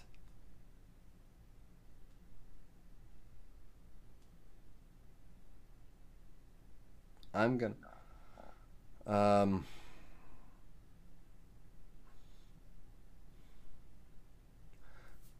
go the diameter of the marble, so that way it is kind of below the surface. It's at the surface, the top of its level with the surface and all, so it can't just roll across the, like it can't roll out of the groove when they're twisting and turning and all. So 3/8 of an inch. I'm going to use the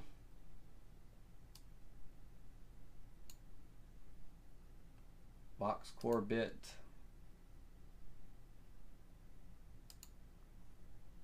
Now let's take a look at, all right, I have one open vector. So the vector is, if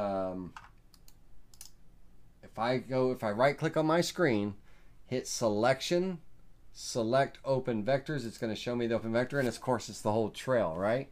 So somewhere I didn't close it off properly, and it's going to be right here. You see that solid pink line in the middle of all this dotted line? That's that overlap. If you remember, when I drug that vector over and I trimmed and everything, I still had this overlap right here. So if I go into node editing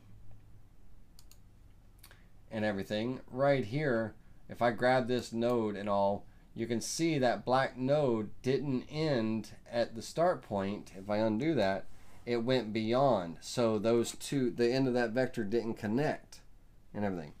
So all I have to do is just drag this black node back to the green node, and that should close it up for me. Let's get out of node editing mode. And if I right click selection, select all open vectors, it still selected it. So even though I pulled the node right back, it didn't close it up, but the software will join it for me there. And so now I have one closed vector. Okay, cool. All right, so let's select our trail, our walls.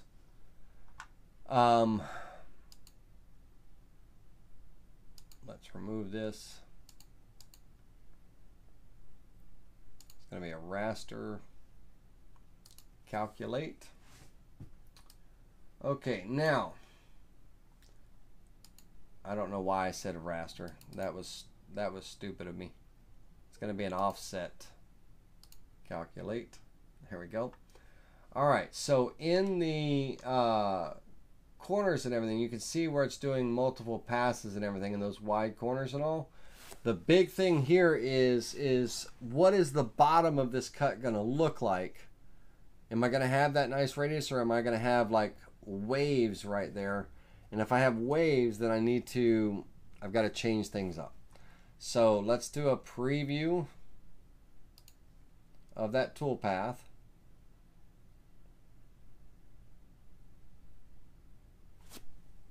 Hold on. What was that? What's my depth here? 3/8. Stand by. Let me turn that color off so I can see this nightmare that's happening.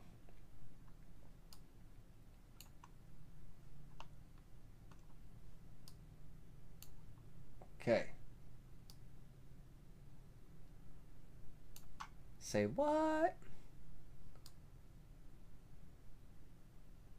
That's insane.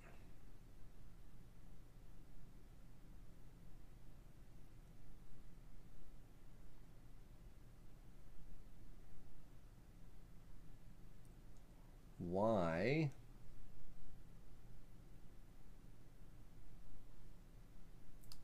Stand by, ladies and gentlemen. Let me measure something here. Okay, that's the right stuff. So, Mr. Pocket Toolpath,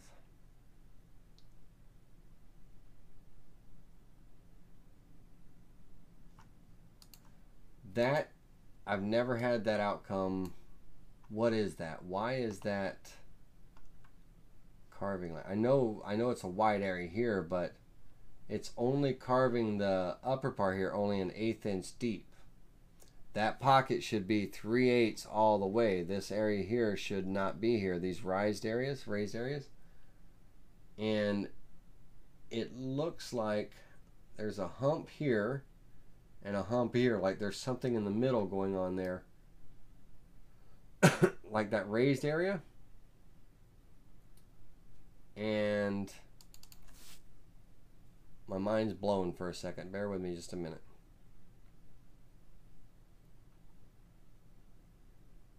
That should be a straight plunge down. It should be back and forth and around with one pass, or not one pass, multiple passes, but one pass. There should not be a half of it here and a half of it there. What? Don't tell me a simple maze is going to throw me off here. Todd smiling going, yep, let's do it as a profile.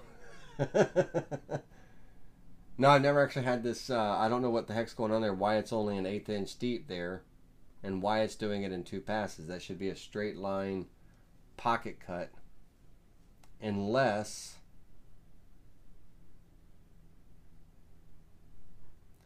just because it's the same diameter as the bit that it's making it.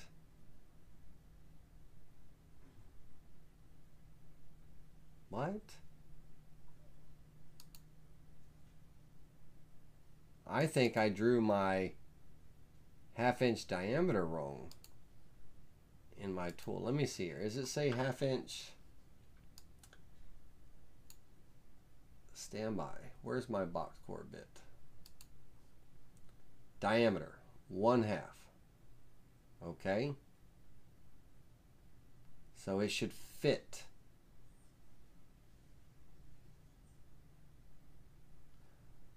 I'm gonna do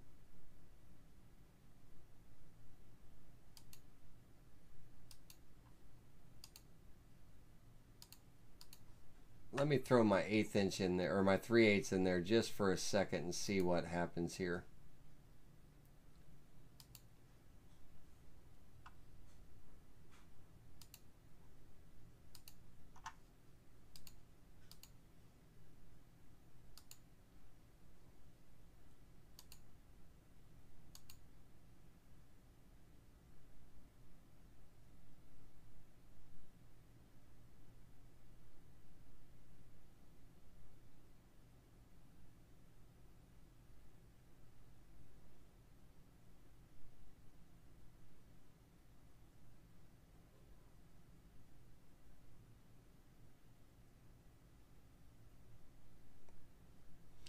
Okay, so that's what it should look like.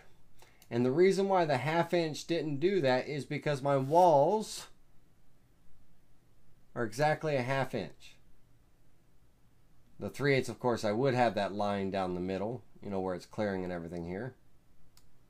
But, so, what that means for me is I'm going to take my vectors that are selected, I'm going to offset them outward like 0.010 of an inch. I'm going to delete the original, create sharp corners where there's sharp corners, select the new. Okay, all I did was just offset it, widen it out just a little bit.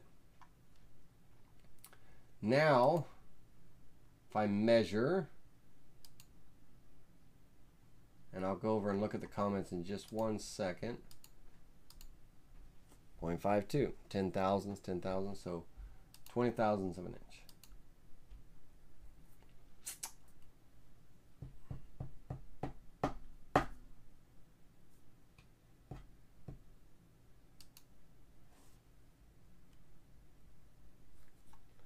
I'm going to create that pocket toolpath again, remove that tool, and use my 1/2 inch.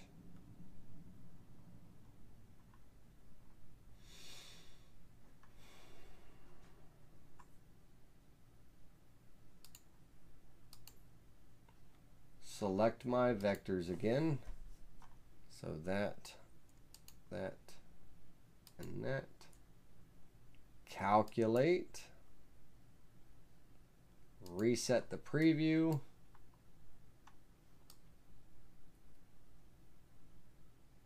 I knew I was going to have those wide areas in there, but preview the visible toolpath.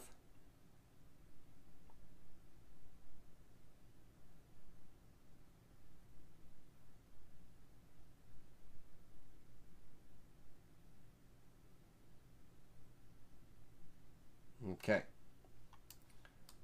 Better.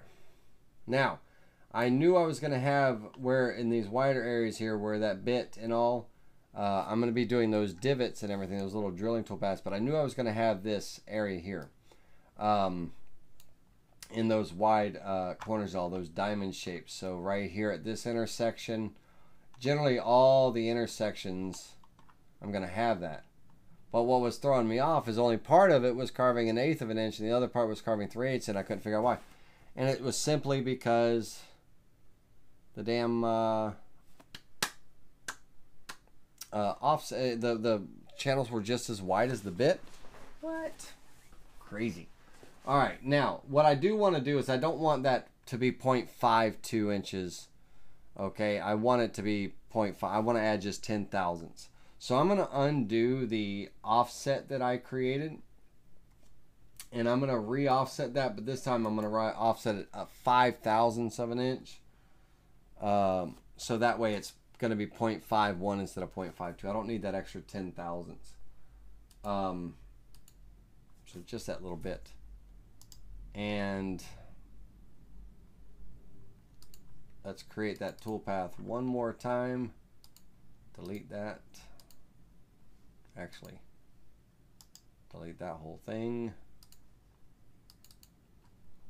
Okie dokie, tokie dokie. Select this, that, and that. Calculate. Preview the visible toolpath, and let's go over and look at the comments. All right. So even I screw up, ladies and gentlemen, which y'all know that every week. I do that every week. Let's see here. Let's come down. Kool-Aid, can you make it a two-sided game? Yes, you sure can. We talked about that earlier. You're going to get an actual two-sided project. Basically, this could be a two-sided game such as what I have here, where you have a maze on one side and then the ball falls through. Like the ball falls through to the other side. So you have start on one side Once the ball falls through at the flip point, they have to go from that flip point to the finish line. So a two-sided project. You're going to get those project files in the description of the video. So you're going to get this file here in the description of the video, along with whatever we make today. You can decide to alter or throw away whatever we make today because it's not the greatest in the world, but it'll work. But you're going to get those files, Kool-Aid. So that, yes, a two-sided job, it could be a two-sided job for sure. You moved your divots instead of copying them. Yes, thank you, Bob. I'm trying to catch up on all y'all's comments. I was too busy looking at the screen there going, what's going on? But yeah, Bob caught that. He's like, hey, you just moved your divots around instead of, copying them. So thanks, Bob. I appreciate that. He even said, I would propose another one in the middle of the shortcut. I would propose another in the middle of the shortcut at the bottom left. Slow the shortcut. Slow down the shortcut. Oops, I was like, wait, where's my shortcut? Let's go back to this design. Let's see where Bob's pointing out here. On the shortcut. Bob, am I pointing in the right spot? Let me know if I'm pointing in the right spot. I think he's thinking right here on the shortcut to slow down using the shortcut, having one right here, or he might be talking about right here in the middle. Let me see how he worded that. In the middle of the shortcut at the bottom left to slow it down. Right here. So he is proposing that we throw one right here.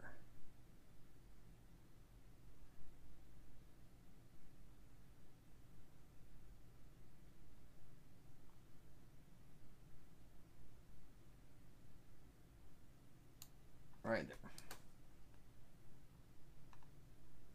Yeah, good idea. It's a simple maze, so you got to have as many traps as you can.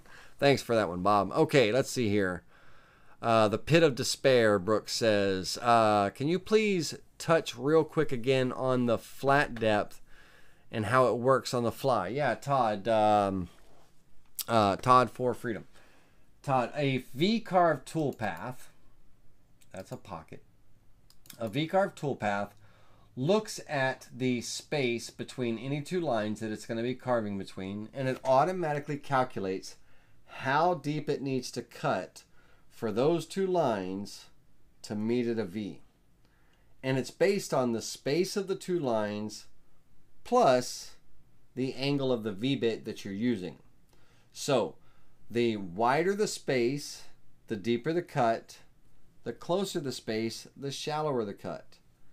The wider the V-bit, the shallower the cut. The narrower the V-bit, the deeper the cut. So because these lines, these little bumblebees here, the vectors are so close together, so small, to get any real definition, if I were to carve this with a 90-degree V-bit, I wouldn't have hardly any depth to it. If I were to carve it with a 60, a little bit more depth. I'm carving it with a 22-degree V-bit, so I'm going to get a lot of depth and definition in those narrow spaces, but there is a wide gap right here between two lines because it's going to be carving in the middle. It's going to be, that bit's going to be carving in here and everything. So there's a wide gap right here. So that wide gap with my narrow bit is going to, the space between the lines and the angle of the V-bit is going to calculate how deep it needs to cut for those lines to meet at that V. And so that's going to be a deep cut. Well, when you set a flat depth, that is a limit. So we are limiting the cut. We're saying, hey, anything beyond this point, flatten it out. Don't go past this point. Okay, it's a limit. So when my V is coming down, when it gets to that point, whatever it is, in my case I did 1/8 of an inch, it's going to truncate the rest of that V and create a flat spot. So it's going to come and have to flatten that out. It's a limit.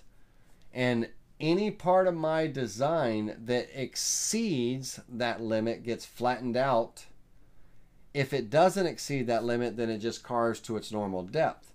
So when we're looking at the cut,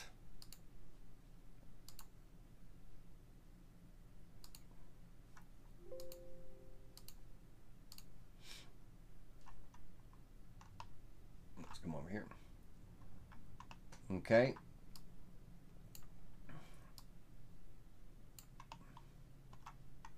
And we're looking at the cut. Let it focus. Give it a second to focus. Focus.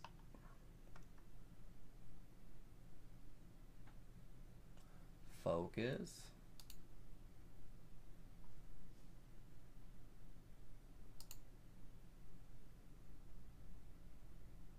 It's not going to focus. All right. On the wings and everything, that narrow space between the lines, I'm only carving a little under a 1/16 of an inch, 0.0534. You can see that with the numbers at the bottom of the screen. But here in that wide space and all, I would have been carving 3/8 of an inch deep. But I set the flat depth there so it flattens it off. It truncates that V and cuts it off. It creates that limit. But these areas didn't exceed that limit. They didn't carve past 1/8 of an inch. They were only carving a 1/16. So they carved to their normal V. Any part of the design that exceeds the 1/8 of an inch, it's going to flatten off. So if we look at the A, the R, and everything here. So, and I wish it wasn't so damn blurry. But here, this area would have carved deeper than the 1/8 of an inch, so it flattens it off. And that's what you're looking at here is the tool marks. I don't know why it's so pixelated. My resolution is set to high. Let's go extremely high for a minute. Woo. Let's preview that again. Okay, a little bit clearer. So in this area here, the bit's going to flatten that off at that 1/8 of an inch. It's going to limit the cut there. But in areas where it doesn't exceed the 1/8 of an inch, it's just going to cut to the V. So here in the R, right here in the corner, here in the corner, here in the corner, and the A, those areas are getting flattened out. Now, if I said, all right, let's go a little bit, instead of 1/8 of an inch, let's say, okay, anything beyond 0.1,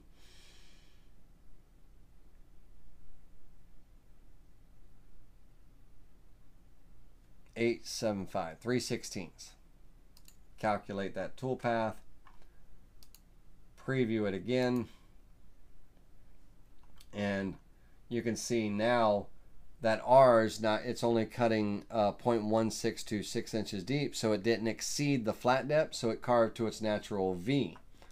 But any part that exceeded the flat depth gets limited to that flat depth. So the flat depth is a limit, not a cut depth, it's a limit. Hopefully that helps. Does that help? It's a limit. Pocket cuts have cut depths, profile cuts have cut depths, drilling operations have cut depths. A V-carve has a flat depth, a limit. Okay, let's see here.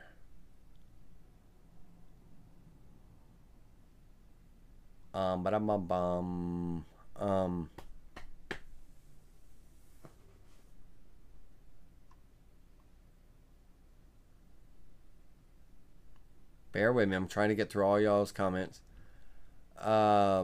Do you need another offset? Bit dimensions correct. Yeah, I got to look at those. I had to look at those things, and I needed a slight offset. My path was the same width as my bit diameter, and it didn't cut properly, so I offset it 5/1000 of an inch in both directions, which is a 10/1000 of an inch offset, and then it was able to cut correctly. Crazy. Let's see here. M Man said, "Bit, make it 0.499." On that, if we go into the pocket cut and we go into and edit that bit, you see how the diameter is grayed out? I don't know why I'm trying. I just moved my head like you're looking over my shoulder. That's funny. All right, you see how the diameter is grayed out? That's because it's a form tool. You have to draw the right half of that bit to scale so it creates that diameter. If I wanted to make it 0.499 on this form tool, I would have to redraw that profile so that when it creates the other half, that it makes it 0.499. It's a pain in the butt. So I just offset my vectors a little bit. But on a regular tool like an end mill or something like that, you can go in and change that diameter. You can cheat it, especially if you get an end mill from a factory that is undersized. If you've ever calipered your end mill and, you know, a 1/4 inch end mill being, you know, instead of 0.25, it's 0.244 or something like that. And you have to cheat it and put the diameter in. It's exactly what the bit is, 0.244. You're not going to put it at 0.25 if it's an undersized bit. But with a form tool, you have to draw it, and I don't want to sit here and try to draw a 0.499 diameter circle. So I just offset the vectors a little bit. But yeah, I thought I'd be okay with the 1/2 inch, to be honest with you. I was more focused on the marble rolling through my 3/8 inch marble. I wasn't even paying attention that the bit, that 1/2 inch diameter, was going to cause an issue. But it's grayed out, so we can't make that change, Mr. Man. M-Man. Okay, let's see here. You do, Kool-Aid. That, absolutely, you do learn a lot from the training classes, but you still need to check the corners. But you may still need to check the corners for sure.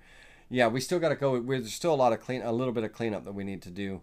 Would you need to? Wouldn't you need too big?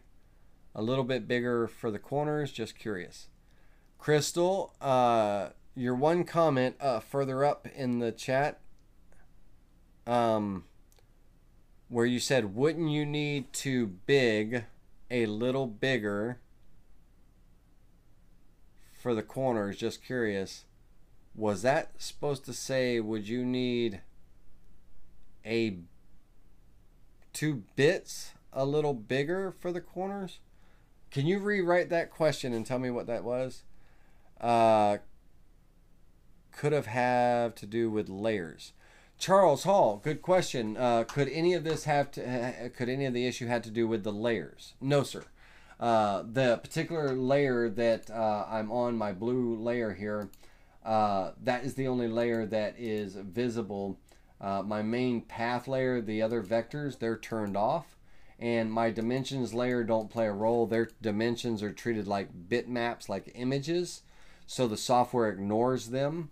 My layer 1, which is my outside border and everything, the profile cut border, that black layer, layer 1 right here, those vectors, they weren't part of the toolpath. So and your specific question there, layers did not play a role with any issue there. Now, if I had two layers turned on and they had the same vectors on each layer, I would essentially be setting myself up for having duplicates. And the software would have thrown up a warning saying that there's a duplicate vector. It's going to be ignored, but, you know, it's making me aware of it. A duplicate vector, I'll just show you as an example. I'm going to take the word finish here and I'm going to copy it with the copy tool and I'm going to paste. I'm pasted another finish right on top of that one. Now if I select both of those and I go in to calculate the toolpath, I'm going to get a warning here. First of all, about my flat depth having to be a flat depth, so I'm going to go 0.1875. And then I'm going to get a second warning about a duplicate. There are 6 duplicates. 1, 2, 3, 4, 5, 6. Each one of my letters has a duplicate vector on it. There's 6 duplicate vectors identified in this toolpath.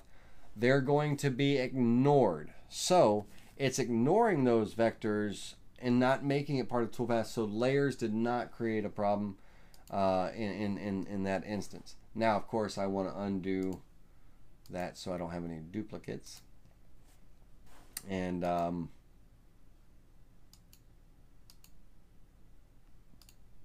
right click selection, select all duplicate vectors. I want to see this message, no duplicates in design. But Mr. Hall, Thanks for buying a digital wood carver. That was a good question, but it did not play a role.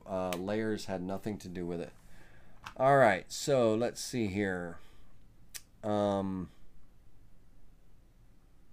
little lower.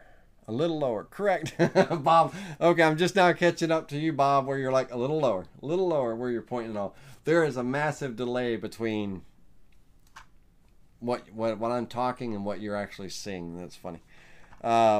Okay, let's see here. Excellent on the flat depth light bulb moment. Yes, Todd. Yeah, flat depth is a limit, not a cut depth. Just remember that, and you'll be all set. Okay, Crystal said, "Oh, I thought you were moving from that guy behind you." Don't. Yeah, don't do that to me, Crystal. Now let's see here. But thank God there's a wall behind me, I think. All right, let's see here. Wow. Do you see many bits not being the size advertised? Brooks Martin, absolutely. So I'll give you a classic example really quickly. Last week, digital woodcarver customer that lives here in Ocala, he went down to Lowe's and or he had an Amana bit. It broke, right? He broke the bit, 1/4 inch end mill. He was carving, and I forget what he hit, but he broke the bit.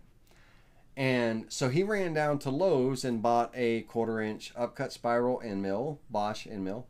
And when he went to carve again, he used that bit, and when he went to carve, it left vectors, or not vectors, vectors is in the design. It left pieces of wood where it should have actually cleared. It should have cut up to this line, but it was cutting a little off, and it left this little strip.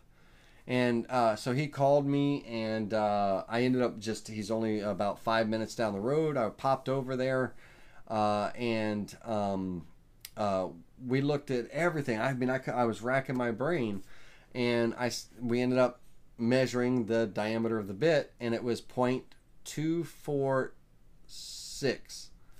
So we said, okay. I had bought a brand new bit because he told me he bought the bit at Lowe's, and I thought, so I had in my toolbox another same bit from Lowe's, Bosch. It was a Bosch brand bit, and literally it was still in the pack. It was in my.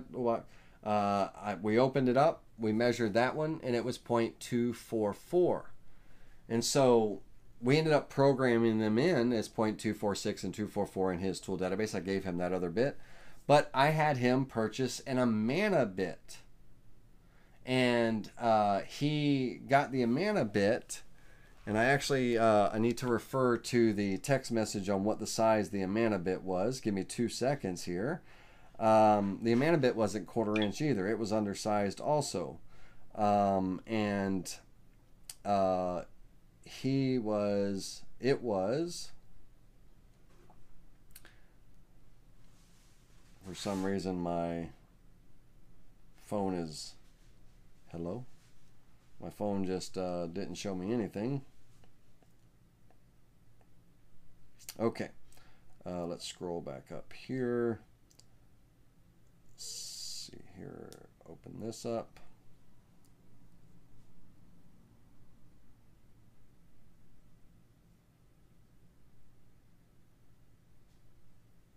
He is, hold on, I gotta find his phone number again. I just had it and I lost it. Where'd you go there, bud? Right there. And scroll down to the text message. Hey, I got my Amana 1/4 inch bit. It measured 0.244 at the tip, and the shank was 0.250. So at the cutter, measuring at the widest diameter cutter, because it is a spiral, right? You know, it was a downcut spiral, but measuring at the widest diameter of the bit, it was 0.244 for that one as well, and the shank was 0.250. So it was just as off as the Bosch bits were. So yes, you will find yourself getting undersized milled bits at some point. Okay. Yeah, that's not a revolution. It's probably a revolution, to some, but yeah, your 1/4 inch end mill may not be a 1/4 of an inch. Just Just might not be. If you ever have a bit, quarter-inch bit slip out of your router, you know, you think, man, damn, I got this thing as tight as possible, and it keeps slipping out and all, or whatever. And then you go to measure it, and the shank's undersized. That happens too.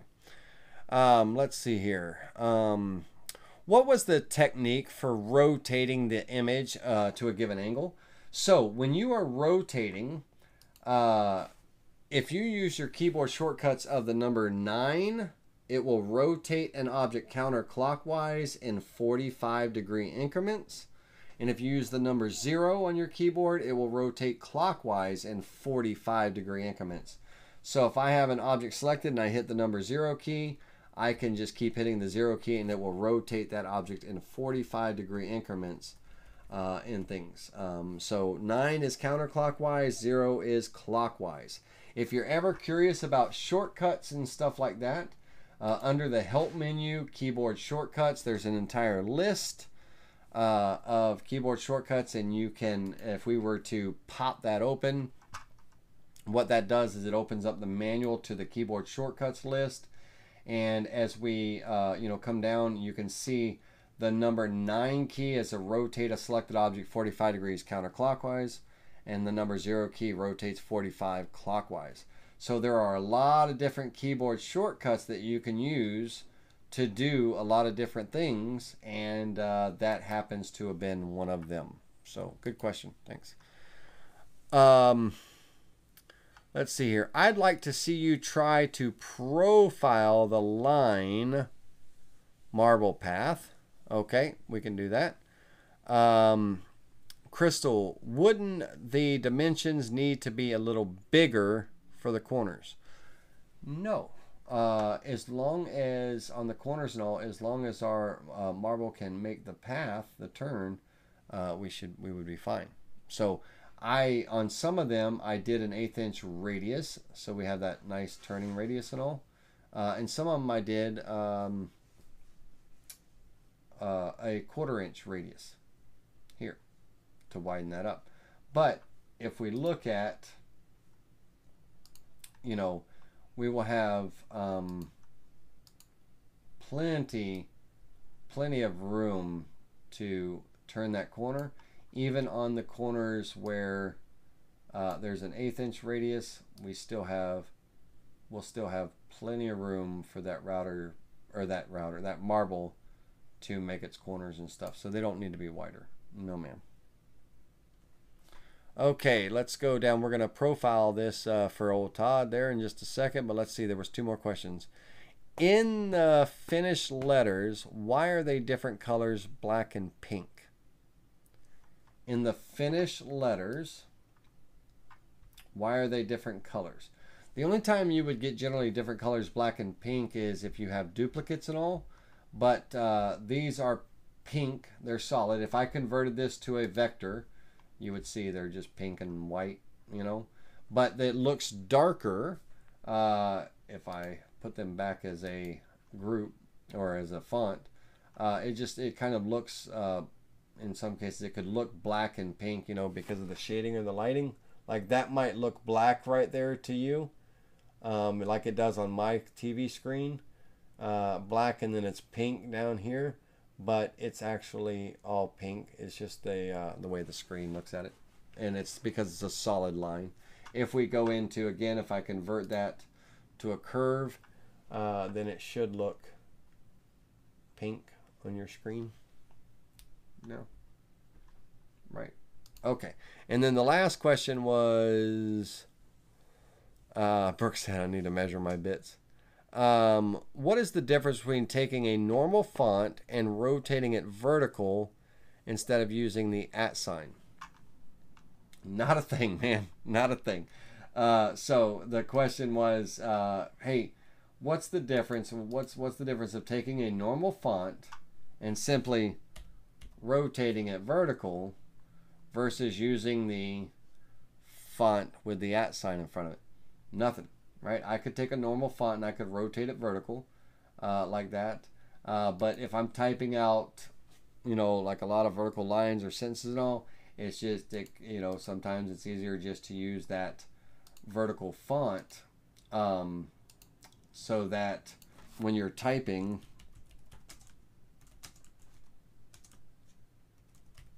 you know, it's already there, right? I don't have to do the keystrokes of rotate or any of that stuff. It's just, it's typed out the way I want it. So that's really the only advantage to it. But no, there's no difference. I can rotate that vertical font counterclockwise. And it's now a horizontal font, right? So, yep, no difference. Just one type's vertical versus the other horizontal. All right, let's get this back where it belongs. Okay, and I was just using the undo button here, or Control Z is the keyboard shortcut for that. All right, so now that we're all caught up with questions and stuff, now let's go back and we're gonna do, we'll come back and we'll finish up our toolpath, but let's do one toolpath for Todd. Let's come in here and turn on our main path here. We're going to select our vectors except for the two circles. And we're going to do a profile toolpath cutting 3/8 of an inch deep with our 1/2 inch box core bit. On the line, calculate, preview the visible toolpath. Okay, and so everything looks good. Right here we have a ramp that when that marble comes, it's going to jump this ramp into this divot area and jump this ramp into this divot area. That might be a fun marble maze. At each corner we have a ramp and things, but other than that, we've got a ramp where the intersections are, where the bit comes and it stops there and it cuts that line, then it comes here in this line. So other than that,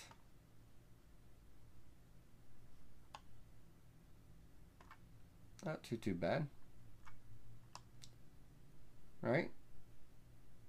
So other than those corner ramps where it rounds up, so it's hard to see, but it rounds up and then back down on the other side on that corner. But other than that, maybe that would cause the marble to go high, like on a berm, like if you're BMX riding, you know, go high on the berm and around and then jump over that whoop-de-doo, go high on the berm on here and things. That could be something that could probably be sanded out, a little thumb sander or whatever, but it's not too bad, right? So there you go, Todd. Not too shabby. All right. Okay, let's go back and preview our visible toolpaths.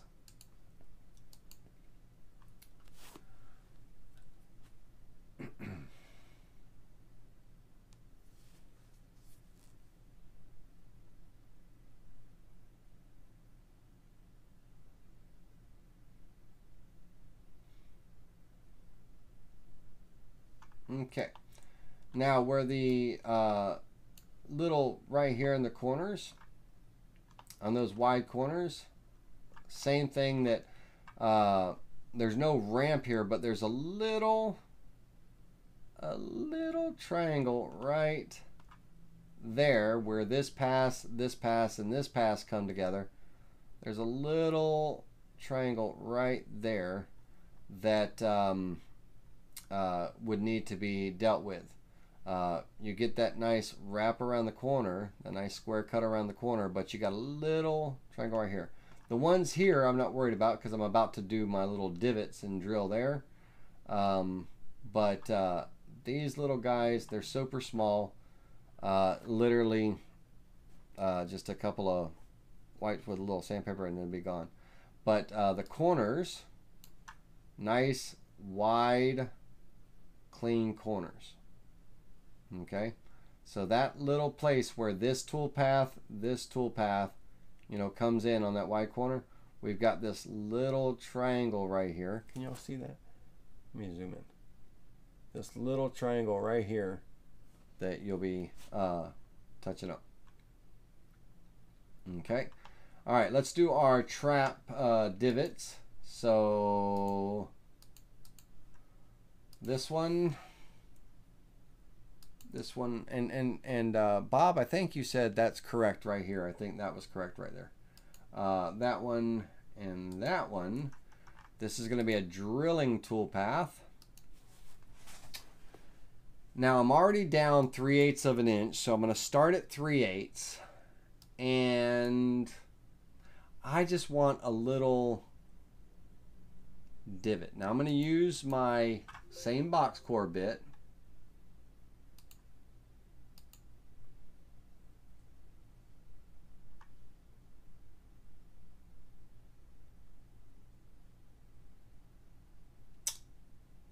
I think 1/8 of an inch.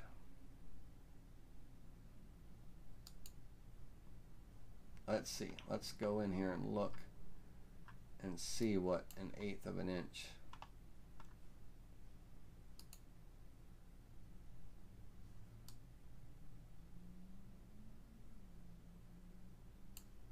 Yeah.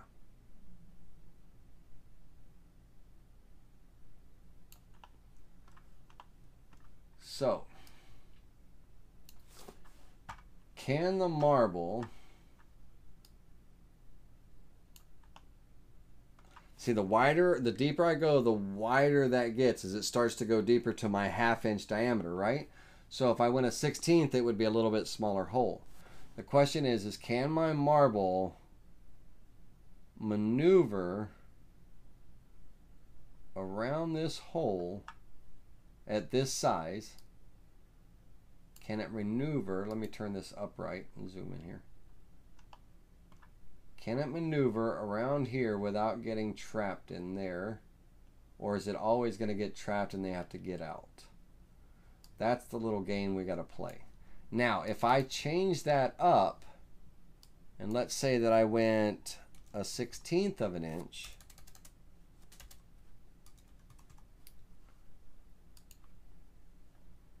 and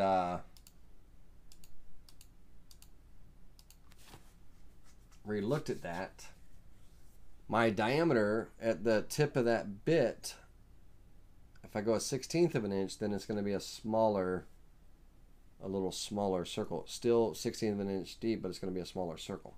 Let's take a look at that.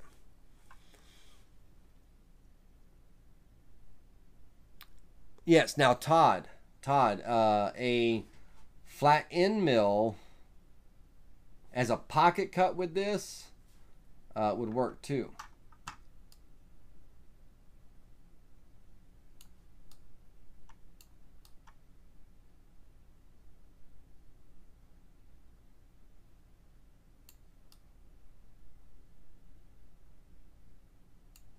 So either the circle there is not quite centered, or that little where the 3 paths come together. Cut there, cut there, cut there, cut there. That circle is high. It needs to be... All right, I've got to cheat here for a minute. I'm going to use a line, and I'm going to go from here to here. Draw a line here. Oh, I don't know what the hell that was. Control Z, undo. All right, line there to there. And I'm going to use this line that I just drew, this center point on this line. I'm going to draw a line straight across. Okay, that's where my circle should be. I could have used guidelines too. I don't know why I drew lines, but I could use guidelines too. All right, so let's do the same thing here. I'm going to take these 2 lines and move them down here.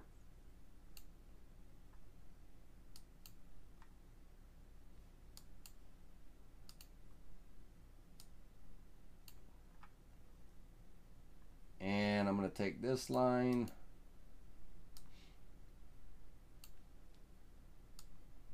snap it to the center there, and that one's off too. All right, good. Okay, this one looks like it's off. This one's easy enough. I can draw a line from here to here, and then I can snap this to the center. And of course, let's make sure that I'm centered here. So every line has a center point. If we go into node editing and I look at this line here, the center point is right here, this little square. So if I wanted that, first of all, get out of node editing mode. If I wanted this line to be on the center of this line, I could snap it there. And then now I can find the center of this line here. And now that's perfectly centered in between this kind of rectangular area, right? Using lines and vectors to help us align vectors. Okay, so let's redo the drill toolpath, recalculate that. That's going to give me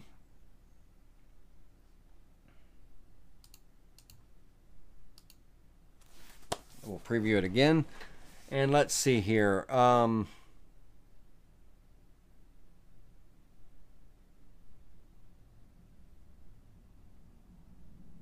Might try a flat bit instead. Yeah, I want to try that too, Todd. All right. So my circle should be right in the middle of these little pyramids, except for right here.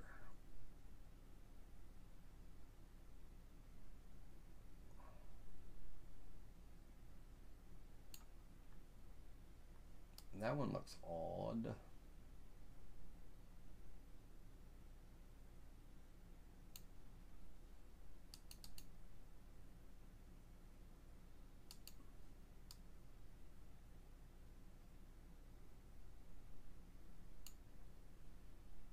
That one's a weird looking trap.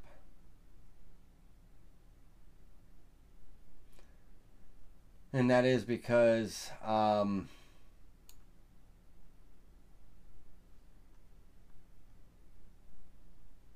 it's the same width as, yeah, okay, that's what that one is going to look like. It's not going to be one like this because this is a wide area here. If this was cut in the middle like this, you would see those tool marks from that wider bit there as well, but it is still a 1/16 of an inch deeper. Okay, so I got these little areas that I've got to clean up, but let's do this as a pocket cut one more time. Select our vectors, pocket cut, 3/8 of an inch deep. Remove the box core bit, put in the, you could use a 3/8 inch end mill, whatever the case may be. I'm going to use just a 1/4 inch end mill. 1/2 inch end mill would do it as well, but I'm going to stick with a 1/4 just because it can fit in all these little nooks and crannies and all. And calculate. Now this one's going to give me no radiuses, rounded corners, or anything like that. It's just going to be a flat bottom. There's not going to be those little ramps or little divots or any of that stuff. A pocket cut on those closed vectors with the end mill.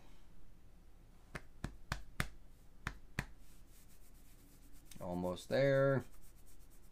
Almost there. And then we got to wrap up, guys. We spent way too long on this simple maze. But much cleaner, right? We just don't have that round radius bottom. Okay? But the end mill gives us a much cleaner path, you know, because it's flattening that out. If we threw in our drill holes, our little divots there, could probably go a little wider with them now, a little bit deeper. but they look normal, right? When it's done as a pocket and end mill, because we don't have those, we don't have that rounded bottom, that radius bottom, right? If I wanted radiused bottoms but still this flat effect here, I could even go with a bowl and tray bit, right? So let me quickly show you that. Let's, same vectors, pocket toolpath, remove the 1/4 inch end mill, select my bowl and tray bit. I'm going to do the white side 1370, 7/16 inch diameter.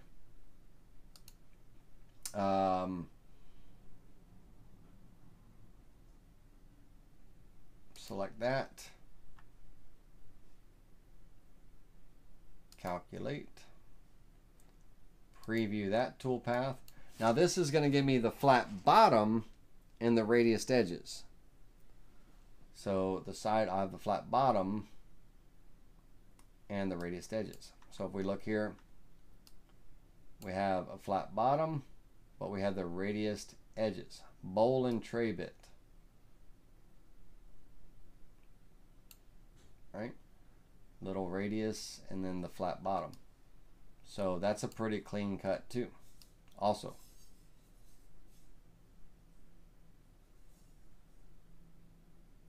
Pretty clean cut also. Bowl and tray bit, end mill, those give you clean bottoms and all. The box core bit, you're going to have those little triangles that you'll just touch up and everything, just depending on what you want to use. If you want that round bottom, it's going to be a box core bit or a bull nose or a ball nose or a round nose bit, also, but commonly referred to as a box core bit. Some websites call it a round nose, but the bowl and tray bit has nice radiused edges, slightly radiused edges, and then the flat bottom, so the ball would still travel well. So that's an option. And if we did our drilling toolpath in that one, you know, we would have those little traps. And I'd probably go a little bit deeper. I probably would go, instead of a 16th, I probably, you know, I might, from a 16th to an 1/8, it's only another 1/16 of an inch deep. Let's do that real quick. I just want to see.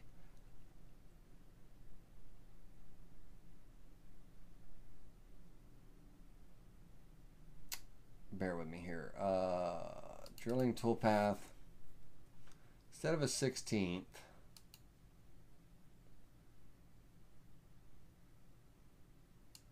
let's go an 1/8. I'm not sure if an 1/8 inch, if the marble will be able to roll around it. Like if they can maneuver, if they're real slick, if they can maneuver around it. Is the option, I mean, is it to like where they get trapped in there and it slows them down, or they can bunny hop it or whatever? This one gets into the radiuses a little bit going that deep, but that makes it even more difficult on that shortcut, right? If you use a bowl and tray bit kind of thing. So either one, whichever one floats your boat, right? End mill, box core bit, bowl and tray, whatever looks cleanest, but it is going to be a pocket cut, not a profile. Okay? Pocket cut, not a profile. With your closed vectors and all. All right, let's do the final tool pass. Is we have our handles here and our profile cut. The software's smart enough to know that I have an inside cut here and an outside cut there, so it's a profile cut cutting all the way through my material with a 1/4 inch end mill on the outside right of the line. For preview purposes, I'm not going to add tabs, but you would add tabs. Or you could two-side tape the project to your project board, but I'm not going to add tabs. So that way I can remove the waste areas.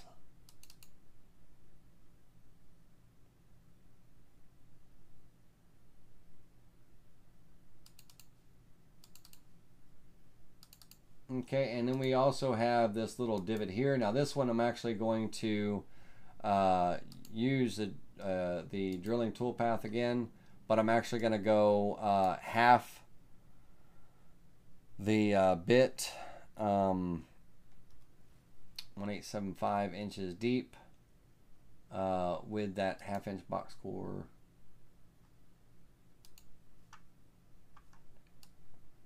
And it's going to be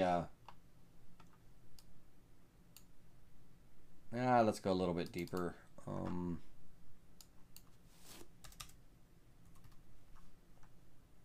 It's just going to be a place for the marble to put the marble when it's not in play or something. So a place for the marble to rest so it can drop right in there. Yep. And yeah. So marble mazes, this one's super basic, right? There's not a lot to it. The two-sided project is a fun one. You're going to get those files in the description of the video. That one's a fun one. It's got a decent trail on it too. It's not bad at all, you know, to get to start to finish. But Amazon, your steel marbles or marbles, whatever. I like the steel ball bearings, steel bearings. Smaller ball bearings, I'm using a 3/8 inch diameter. That's kind of my go-to, but smaller ball bearings means smaller trails, tighter corners and traps, and more that you could fit into a small little handheld project like that. Your round mazes, those are pretty cool. There's a couple of videos online on YouTube of making a round marble maze and stuff like that. Those are fun projects. And yeah, just, you know, using your grid, using your offsets. Let me get back to this project here.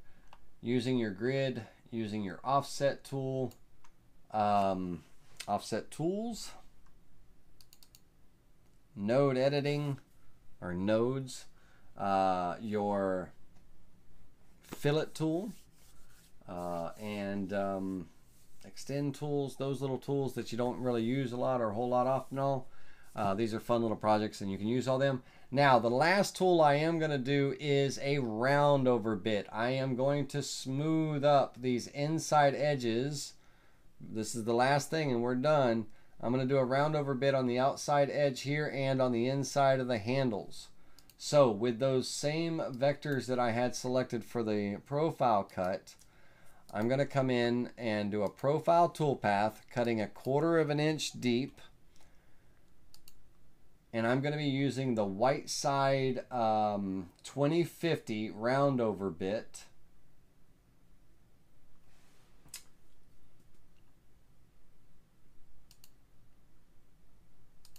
And that round over bit has an 1/8 inch radius, 1/4 inch depth, cut depth to the round over. So that's why my cut depth is 1/4 inch. We're going to be cutting on the outside of the line. However, we're going to be stepping over. Let me get my bit in there first. We're going to be doing an allowance step over of 1/8 of an inch. So -0.125. Always a negative number when you're going over the lines. So we're going to calculate that tool path and we're going to zoom in here so you can see what's happening. Preview that visible tool path, and all we're going to do is give an 1/8 inch radius to the outside of those handles and all, and the top of the board. Just make it a little bit more comfortable to use. So the white side 2050 1/8 inch round over bit is what I have and what I use, but it could be any bit, you know. I'm not sponsored by Whiteside to say that. So it's just the one I use and recommend to customers for an 1/8 inch round over. It's a really nice 1/8 inch round over bit. The question that someone may ask is, hey, could you use the round over bit on the inside of the trail? Could you? You could. Would you? Not sure. Let's, for kicks and giggles, let's see what that would look like. Profile cut. This time I'm going to be on the inside of the line. Same parameters inside the line. Step over negative 0.125. Calculate. Now it knows I have these two inside vectors, so it'll cut on the outside of the line for them. Preview the visible toolpath, and that will just round over the top, you know, to smooth out the top if someone wanted to do that. Right? Just a little finishing touch if you want to. Don't have to, but you know, gives it that finished look. All right. We're gonna say our goodbyes here, but Todd said we have two more comments. I thought if the material was thick enough, the flute tool path would act as a ramp to speed up or slow down the marble too. Just thinking out loud. Very cool. So Todd is referring to the ramping toolpath, and the fluting toolpath. I call it the ramping tool, but the fluting toolpath, because the fluting toolpath, you can do little linear ramps from a certain depth down, or you can do a ramp where it ramps down and ramps up, right? So yeah, you could give that a try. You could draw your center line. Now that one. That would be kind of on a center line, because you're going to want that ramp to be right in the middle of this path. So, and it would be short segments, not long ones. You don't want to ramp over the whole length. You know, you would draw short lines, but it needs to be in the middle of that path. And so where it would ramp down and then up, so it would create kind of waves. So yes, thinking out loud, that theoretically would work. We can test that really quickly by, I'll just do it right here on this straightaway. If I take this straightaway and draw a line from here to here, just for a moment. I'm using that line for a center point so that I can just draw a line right here. Okay. This line that I drew vertically is nothing. It was just for the center point, so I knew I was in the center there. All right, ramping toolpath, starting depth. I'm already down at 3/8 of an inch, right? So I'm going to start at 3/8. The flute depth, right? Let's just go for kicks and giggles. Let's go a quarter. No, that's too much. Let's go 3/16. 1/875. On this one, would we still use the 1/2 inch bit? Because it's gonna, yeah, we would. The 1/2 inch. Hold on. I used the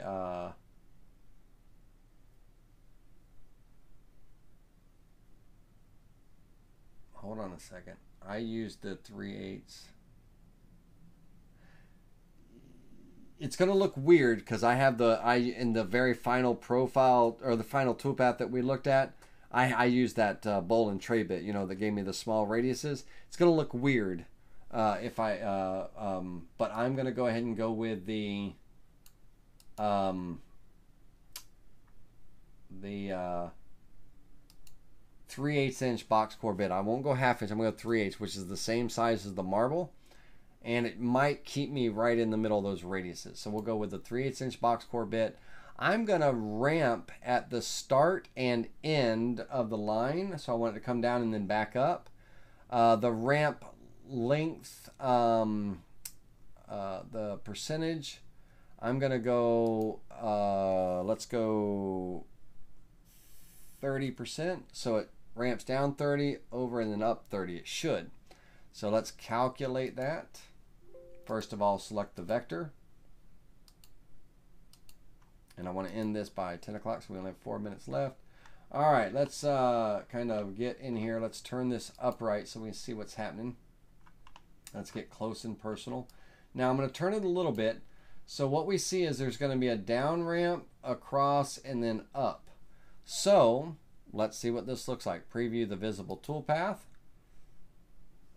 So there's like a little dip down, and then back up. So that could be something. And that 3/8 got me right in that radius. Let's go a little bit longer on the ramp. Let's go 100%.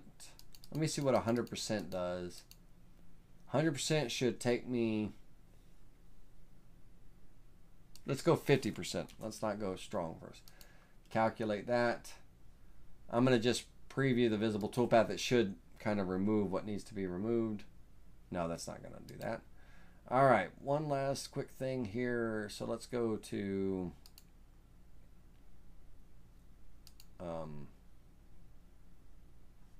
preview that and the flute.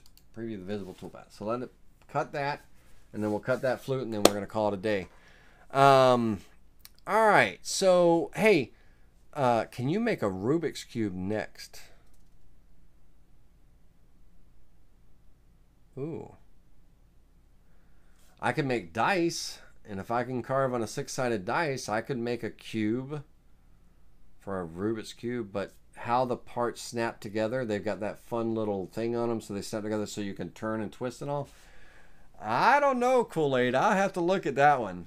It's an interesting project, but let me see what I can come up with. Okay, so this one's a 50% ramp. So it's more of a dramatic ramp and everything and back up. So that could be a cool little trap. So yeah, Todd. So there you go. You can, fluting toolpaths. You could throw that in the mix every once in a while. That could be a heck of a trap for them that they couldn't get out of or something. You could go, and I only went 3/16 of an inch deep. Where it's ramping out and then ramping back up. You could have it just ramp out where it dead ends and doesn't go back up. It's just a straight ramp, so it's kind of like they're in there and they have to bunny hop their way out of it or something. Who knows? But yeah, very cool. All right, guys and girls, we are going to wrap up here. It's 9:59. We've been going at it for 2 hours and 45 minutes on a simple maze project. Let's,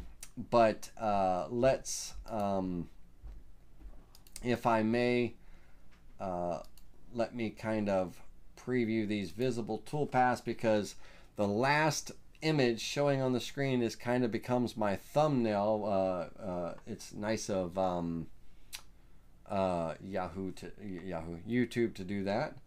So let's get over here, get this centered back up.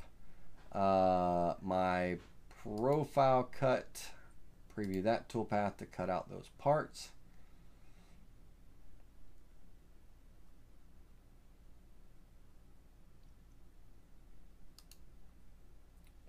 Preview that visible toolpath as well. All right, let's get this parts wasted away here. Tilt this a little bit like that. And let's come over, large that up. That'll be my thumbnail. And I need to be on the other side because my head's on this side. Right there, looks good. All right, everybody, until next time, thanks for hanging out with me tonight. I really appreciate it. Hey, this was just a couple of lines and a very simple, right? But this is the process you would use to create marble mazes. So now take this little tidbit of information and then come up with something wild and crazy. You could have figure 8 mazes, you could have 2-sided projects, you have round projects, square projects. So now you can take the little fundamentals, beginner, basic fundamentals, and then play around with them and create some really unique patterns, mazes, that could be heart-shaped, whatever, right? So hopefully you can take this basicness and turn it into something pretty cool in one of your projects. Until next time, I'll see you soon.